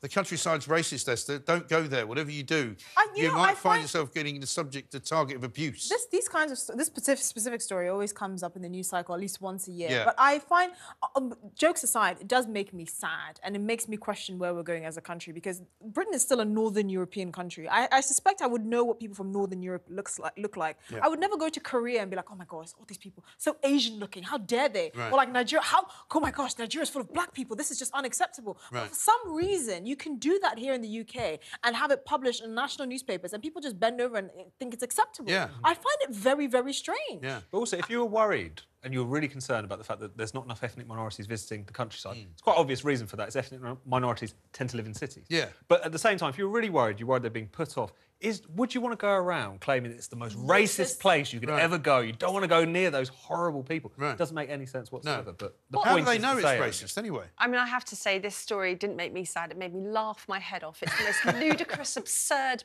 load of codswallop you've ever heard, the idea that the countryside is racist. Yeah. I think there are some people that just, you know, they'd kind of run out of places to attack. You know, we've done all the institutions, we've done schools, we've done the media. History. I know, let's do the countryside. Yeah. We need to introduce diversity targets in the countryside. What's going to happen? Are we not going to be allowed in a national park if it's already got too many white people in it? Yeah, and good the idea. turnstiles Don't give only them going any to be ideas. open to ethnic minorities? It's absolutely bonkers. But it's also incredibly racist to even say the countryside is racist because it implies that ethnic minority people are too timid to go into an environment where there might be more white faces. I mean, I find it just really patronising. We need to hear from that guy at Radio 5 Live, don't we? The one who goes into Radio 5 Live every day and feels intimidated. He doesn't see anybody like him. He did comment on this story. Oh, did he? Yeah, he has. So what he said is that a lot of social media trolls give the impression that the countryside is racist, which is just his impression of the trolls. He must think they're white people from the countryside. Of course. But he did also say prejudice. that this is one of the most tolerant countries on the planet, and he's never experienced racism in the countryside himself. Because, of course, who has? You know, I go into the countryside and I've never really seen any racism happening in the countryside. The thing is, these people paint ethnic minorities as simple-minded adults, basically, because for some reason we have to have someone that looks exactly like us to accurately represent our views. Or if we're in an environment where people don't look exactly like us, but they are walking on two legs and have two arms, and they're clearly human beings, that's still intimidating to us. And I find it very strange because I think to myself, have you actually been to like white majority places? Right. Because many African cities are incredibly cosmopolitan. I grew up around Indians and Turkish people and Lebanese. I'm like, have you actually travelled outside of this country? Because I don't think the reality you don't actually need to travel outside this country. I just said Bermondsey is one of those places. You could try Deptford, just down the road from here. Talking about London, there is a grotesque double standard at play here. You know, Tower Hamlets is literally smothered in Palestine flags. You'll never see a Union Jack there, but you'll see plenty of Palestinian flags. Confetti of Palestinian flags has been dropped on Tower Hamlets. So how are the Jewish people in Tower Hamlets supposed to feel? Where is the outrage about Jewish people not feeling welcome in parts of London that hostage posters get ripped down in or are smothered in the Palestinian flags? I mean, that's actually a real issue where people are experiencing racism. No, they can't talk about that. You have to talk about the countryside being racist. I used to be frightened of the countryside because I grew up in London. I went to Bath University, lived in Bath, never had anything to do with the countryside. Went to live in New York, you know, travelled around quite a lot. But eventually came back to Britain and was married at the time, and we had young kids. We moved to Wiltshire, and I was horrified because I'd literally never lived anywhere like that. You know, and I remember getting home there. Was it too white for you? Well, it wasn't so much that; it was very dark actually. You know, there were no lights at all anywhere. You know, and you would hear these kind of screaming animals in the night. I would literally. I mean, we got. It sounds awful. The day we moved in, right? No, the day we moved into the house, right? Beautiful. We couldn't get. It had this ancient sort of, you know, it wasn't a posh Arga. It was like a sort of ancient anthracite fired up boiler thing. Not right? one of your South London Argas, And I couldn't just switch. No, couldn't light it. So we was frozen. There was a problem with the electricity. We ordered pizza. It was freezing cold. We had to light a fire. Kids were like screaming, tiny, you know. And I thought, this is a nightmare, absolute nightmare. And I tried to go to sleep, woke up in the morning. There was no noise, nothing at all. You know, I used to live on 36th Street, right by the Midtown Tunnel in Manhattan. I feel like it traumatised you. And I just didn't fancy it at all. And I just hated it. I hated the country. I think the ethnic minority Brits who don't go to the countryside very much got a good idea. Like, it's a terrifying place. Why should why should we hear goats and when I we're trying to thought, sleep? Exactly. Yeah. I want to hear sirens. Yeah. And I want to hear... You want to hear sirens, you want to hear people, you know, drunk, talking. brawls, you want to hear cars, I don't know, motorcycles. I'm kind of suspicious of very quiet... I don't know if it's me. I'm just suspicious of, like, areas that are too quiet and nothing's going on. I always like keep a cricket bat behind my door. And also, I need that was the other something thing. buzzing, This little village that we lived in, everybody knew everybody else's business. And I'm not keen on that at all, really. You know. Why? What was your business? Was your business? Well, it wasn't particularly bad. It was just that everybody knew what everybody else was doing. You'd meet somebody in the pub and go, "Oh yeah, I hear you had the bricklayers round. You build a wall You go, sorry? Yeah. What's it got to do with you? Me try. You know. Oh, I saw you were talking to Adrian down the road the other day, and he's coming to do something. I'm going, what? It's a scary place, Mike. Yeah, so familiar. The country is scary, yeah. Yeah, it's not racist, but it is scary. Okay, I'm here for the countryside. Don't worry, countryside dwellers, Countryside Alliance. I've got your back. The countryside is bliss, absolute bliss. Yes. Everyone should go. Everybody, ethnic minorities, everybody. Visit the country. Trouble is, you can't get there by train because they're all on strike or the rain's stopping them. Let's talk about Scotland because the Scottish Health Secretary has finally quit. This is a guy who was stitched up by his own children, or at least he tried to make out that he was. Went on holiday to somewhere like, was it Morocco? It was Morocco. Yeah, it was Morocco. And he says he got an £11,000 bill for streaming stuff on his iPad, which was a government iPad. He claimed that it was his children who had actually been watching a football match. So, I mean, pretty disgraceful to throw your own kids under the bus, isn't it? Well, do you know what? The irony of this story is he says he lied about it because he was trying to shield his family. And you're like, come on. This is the Baroness Moan defence. Yeah, seriously. Yeah. But I was protecting my family. I lied, but for the most noble of reasons. I mean, it's a noble lie. You know, you let your children play with a government iPad, then you stupidly let them stream data. And then what he could have done once he realised, of course, is confess it to his office and pay the bill privately. That would have probably been the ideal way to shield everybody rather than lying. And it's such a barefaced lie of an excuse. It's terrible. But I don't understand why it's taken him this long to resign, because he eventually paid the money back and said that he realised he shouldn't have done it. But now, I don't know why he's suddenly resigned now. It's one of those scandals, isn't it? Well, on the face of it, it's really embarrassing to pay it back. But it seems like this story's been rumbling on for weeks and weeks and months. And I think you get to a point where you're not only seen as someone who's done this ridiculous thing and lied about it, but also you become a bit of a joke.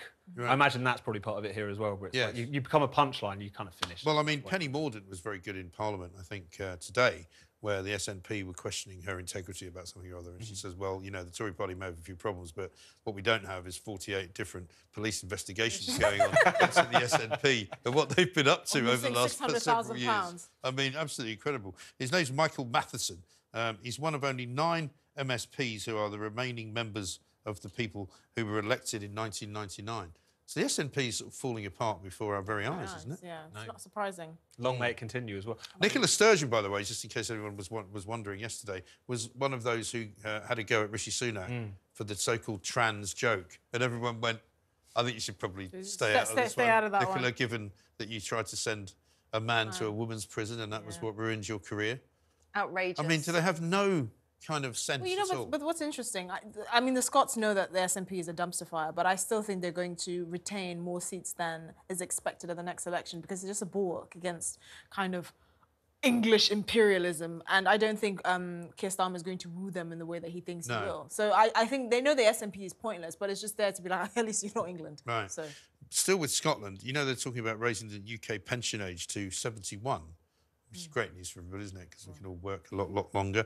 So the life expectancy in England is 80, but in Scotland it's only 72.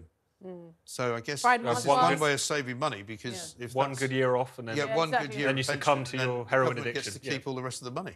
I mean, it's actually really sad, this health statistics, and it's a disgrace for the Scottish government that they haven't managed to improve life expectancy in their country. It's an indicator of poverty. Well, particularly when they start on about how, I think one of the SNP people recently, I don't really think I obsess about them, but one of the SNP MPs got up in Parliament in Scotland and said that not only are they doing the right thing in running Scotland, but they keep getting asked by other foreign leaders for advice because they're doing such a great job. And everyone's going, sorry? Are you just making it up now? Because nobody's asking Scotland how to run their country, are they? Maybe they're asking them how not to run their country. Yeah, that could be Just the subtle wording. Yeah. Any conceivable measure, the health statistics, the education statistics, you know, they've got free university, but fewer working class kids go to university. It doesn't make any sense. It is absolutely and utterly ridiculous. Finally, be a lot of Scottish stories tonight. The Tartan Army. But you're not obsessed, Mike. No, not me. No. The Tartan Army are allowed to take bagpipes into the Euros. Yesterday we had a story about how Britons were being warned if they go to Germany to watch the football to be very careful because German beer is stronger than English beer. And yummier. I mean, seriously? And they also warned them, this was the Foreign Office, wasn't it? They also warned them, don't drink too much or you might not be let into the stadium. And you just think, do you think you're addressing 7-year-olds? Right. It's sad that they have to say that. I'm surprised they're allowed to do that because vuvuzelas were banned at the 2010 FIFA World Cup. So how are they allowed to take Vuvuzelas, what, in the South African one? Yeah. Yeah, but they kept playing them, though. They just kept taking them in, didn't they? I'll never forget that noise. I will never forget that noise. What on earth is that? It's like a giant bee or something. I don't think bagpipes should be allowed in anywhere, sorry. Nowhere. Well, I mean, It's just depressing. It kind of kills the mood because it's like, whoa. It's the sort of thing that in Scotland, yeah, great idea. If you go to Scotland, you want bagpipes. You don't mind them playing them. It's like a dirge, isn't it? But yeah, I mean, like whiskey is the same for me. You drink whiskey in Scotland, like you drink rum in the Caribbean. You don't want bagpipes really outside. Is this why we never get to drink any whiskey on your from your actual desk? No, I think it's some kind of Ofcom rule. You're not allowed to drink while you're in charge of a show. Or maybe, I don't know. Maybe they made a specific... Let's test the boundaries tonight. Yeah, exactly. We could test the boundaries tonight and all give it a go. Show, are we? We could try, absolutely right. Now, we're going to have a look at some of the big stories coming up in the next section. But first, before we do that, let's have a look because we have got Plank of the Week. And you're in it, funnily enough. So let's have a look. Here it is. They have banned a woman called Lindsay Smith. She's a woman, she's a lesbian, she's a champion of gay and lesbian rights. And they've banned her from matches for a couple of years and revoked her membership. Because it turns out that she was being spied on by a secret Stasi-esque unit of the Premier League. What happened was she committed the cardinal sin of saying on social media that trans women are men, i.e. she didn't believe that men can have penises. And she did this from her perspective as a woman and a lesbian. She was which is a belief that quite a lot of lesbians engage. I'm not a lesbian, and I also think that women can't have penises. Right. Men Sorry, I can't didn't have know. penises. You know, God, you know what I mean. You know what I mean. Hang on, I'm confused. That's what this movement does to you. By denying reality, you will get confused. You've double-outed me. I'm not a lesbian, and I think women can't have penises. Yeah, that was a sort of throwaway line. It looks worse when you watch it, doesn't it? Are you not a lesbian? I had no idea. I think I haven't seduced you well enough. Let's talk backstage. Well, listen, you never know, do you, really? You can never answer those questions entirely honestly. You're watching the one and only Independent Republic of Mike Graham. After the break, we're going to take a look at all the hot stories from tomorrow's papers and also more football, because apparently that could be the latest victim of climate change drivel. See you after this.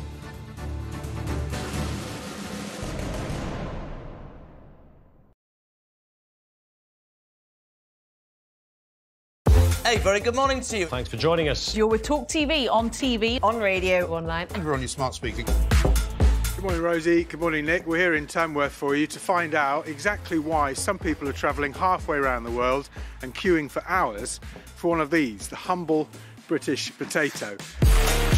A woman can become a man and a man can become a woman. And if you think that, you're certifiably insane. It's not in Labour's DNA to get tough on immigration. They don't feel it. They don't sense it. This concept that actually kids wouldn't carry knives if they could go and play tiddlywinks at the corner of a street or whatever. I think it's a nonsense. She was basically saying that if I don't leave, then she's going to seize my equipment. And everyone around was just outraged. A crossbow, a hatchet, Multiple crossbows. multiple crossbows. Yeah, crossbows is what it says on the press. Crossbows and a hat. Carry on. Crossbows and a hatchet and what? A sword and a knife. How is that even technically possible? Where are we going on this show? It's Carry On. What just happened? What? It's like brought to you by Sadiq Khan, the Mayor of London. Very rarely meet anybody that says, you know, the thing about London is it's got a great mayor. Sadiq Khan, brilliant guy. Nobody is spending any money. They're not prepared to do it. I mean, why is that? Quite simple. The downturn in the spend is three simple words: financial fair play. Stop creating all of these funny little factions with their funny little names. The New Conservatives, the ERG, the Common Sense Research Group, the Red Wall, Red Trouser, Popcorn. I mean, popcorn, what is that?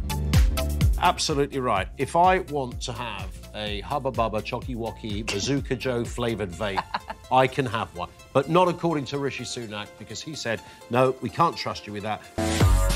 Donald Trump didn't just win, he obliterated. This is a guy facing nearly 100 criminal charges, and yet all that's done is actually make him more popular. Trump is canny enough to know that all publicity is good publicity. I don't want a president who's been impeached. If he's able to bamboozle you, that's the way it goes. I did my 6 months, I came back, nobody would touch me. I put my head down, persisted, I carried on. When I say I am God, I'm not joking. Did you feel Elvis was controlling?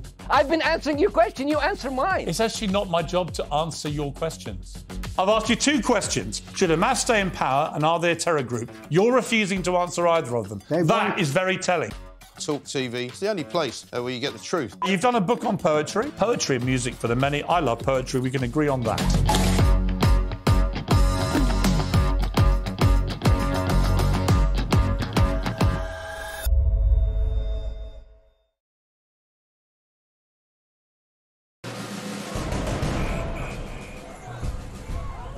Welcome back. You're watching The Independent Republic of Mike Graham right here on talkTV. Now, it's time for this.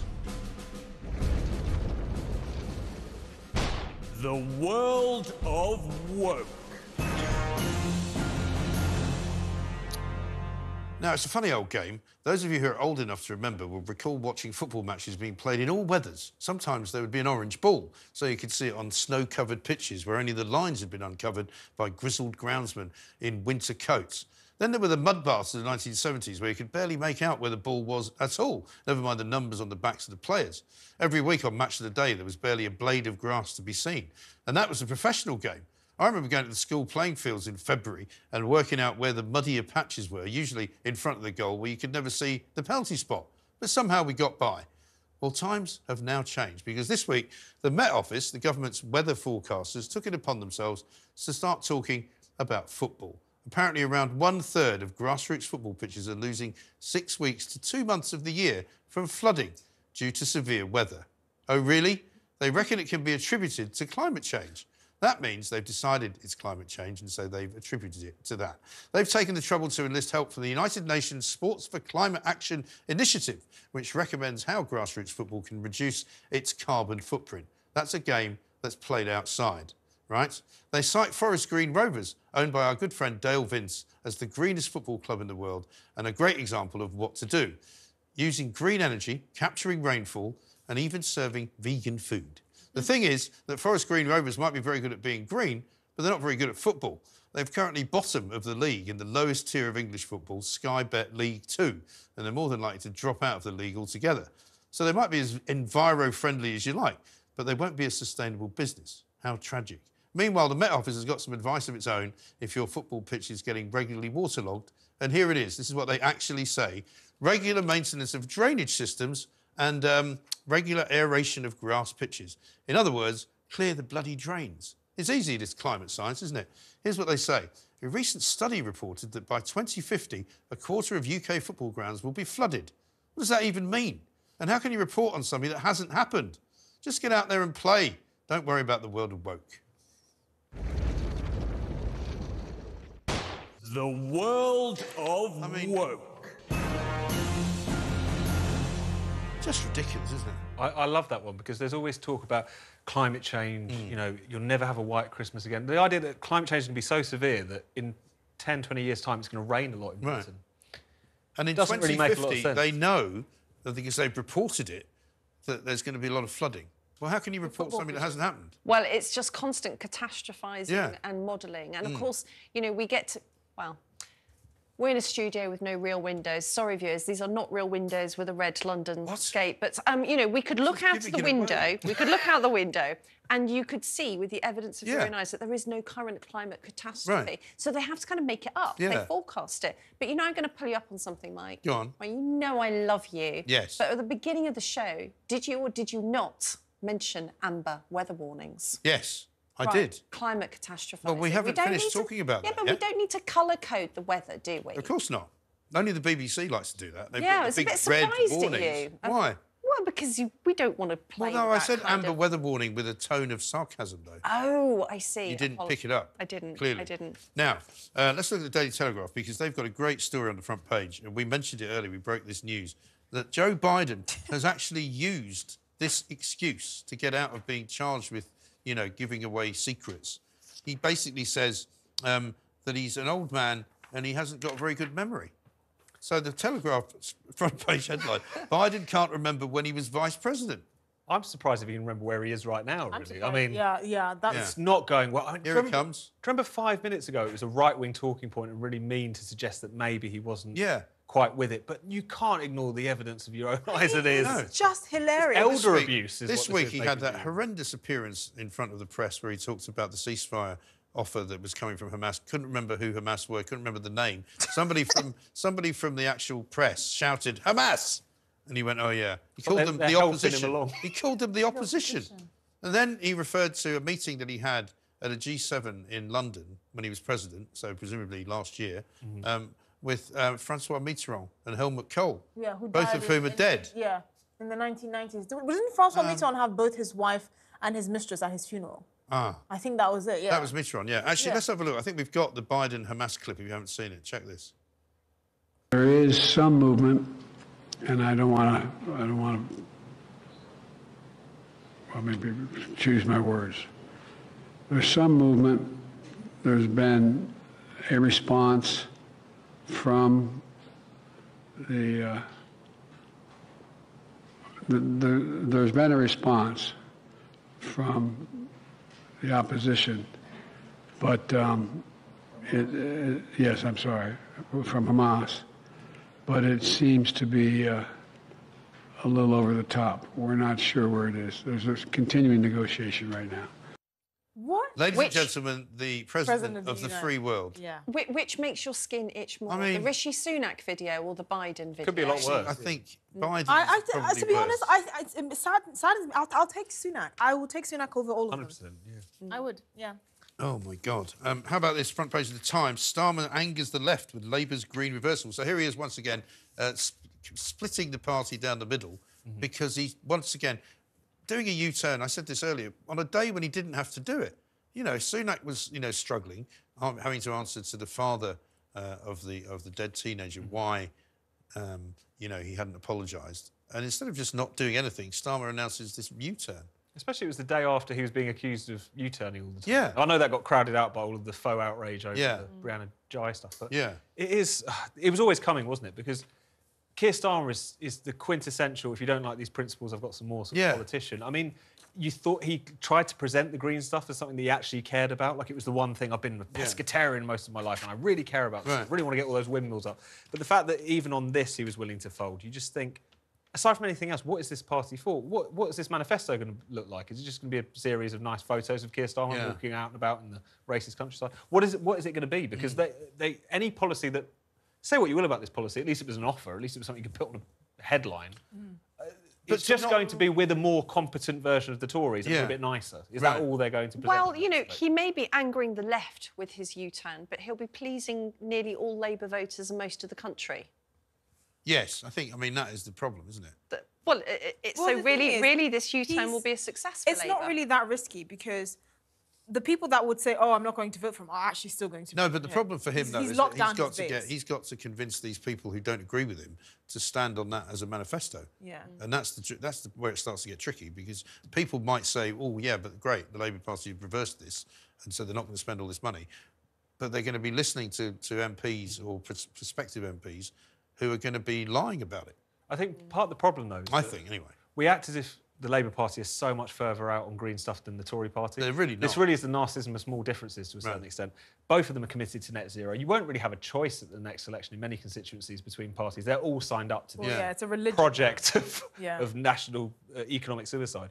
And so, yes, this policy is unravelled, it's embarrassing for him and so on, but it's like really, unfortunately, for a long time now, all of the main political parties have been attached to this religion. Well, every country in the Western world has been attached to it. It's suicidal, and at some point they're going to need to wake up. I've always asked, what happens on January the 1st, 2050? Does confetti fall from the heavens because we've finally done it? I don't understand it. You'll like this. Al Gore was interviewed at the World Economic Forum, funnily enough, and he was asked what will happen when we reach net zero, like as if we ever will, because nobody can even define what that is. And he actually says, well, the Earth's temperature will stop rising.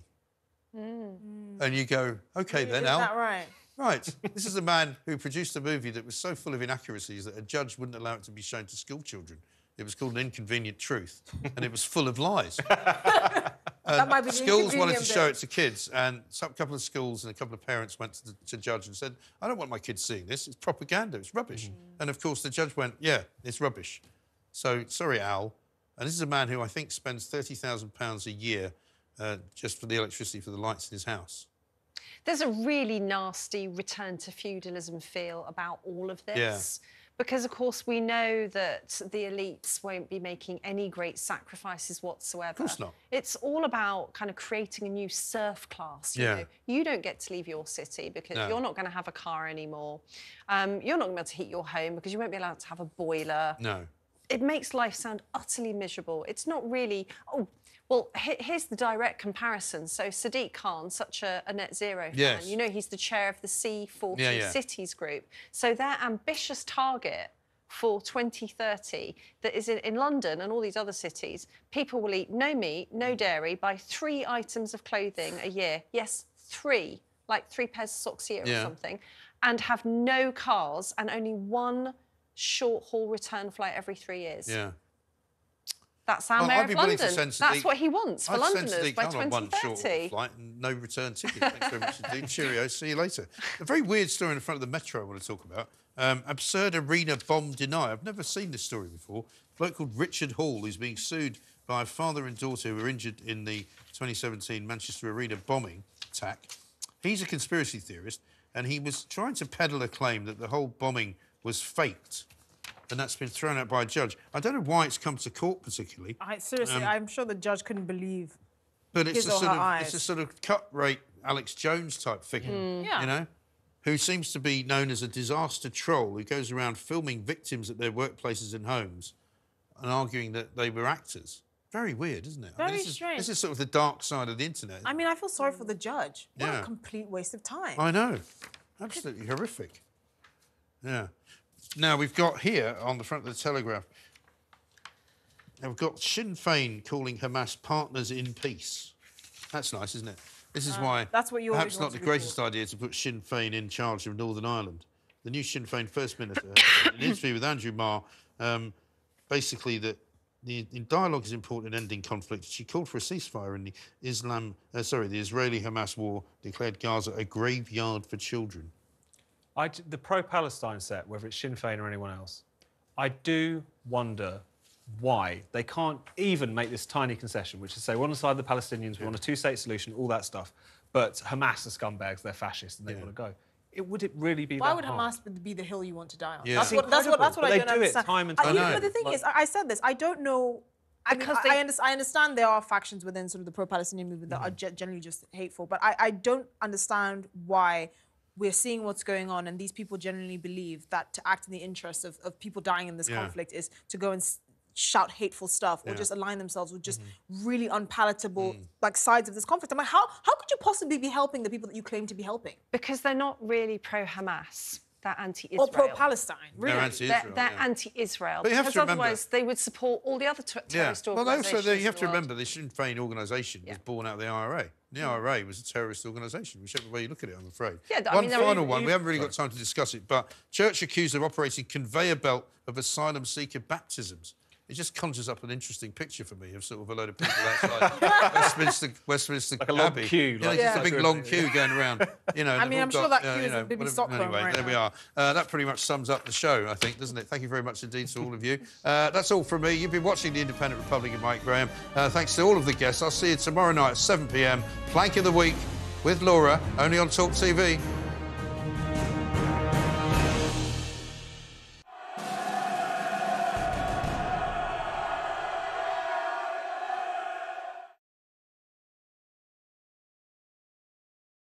Hey, very good morning to you. Thanks for joining us. You're with talkTV, on radio, online. And we're on your smart speaker. Good morning, Rosie. Good morning, Nick. We're here in Tamworth for you to find out exactly why some people are travelling halfway around the world and queuing for hours for one of these, the humble British potato. A woman can become a man and a man can become a woman. And if you think that, you're certifiably insane. It's not in Labour's DNA to get tough on immigration. They don't feel it. They don't sense it. This concept that actually kids wouldn't carry knives if they could go and play tiddlywinks at the corner of a street or whatever. I think it's a nonsense. She was basically saying that if I don't leave, then she's going to seize my equipment. And everyone around was just outraged. A crossbow, a hatchet, Multiple crossbows. multiple crossbows. Yeah, crossbows is what it says on the press Crossbows and a hat. hat. Carry on. Crossbows like a hatchet and what? A sword and a knife. How is that even technically possible? Where are we going on this show? It's carry on. What just happened?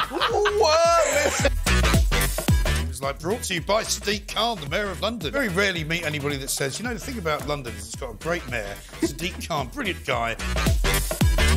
Nobody is spending any money. They're not prepared to do it. I mean, why is that? Quite simple. The downturn in the spend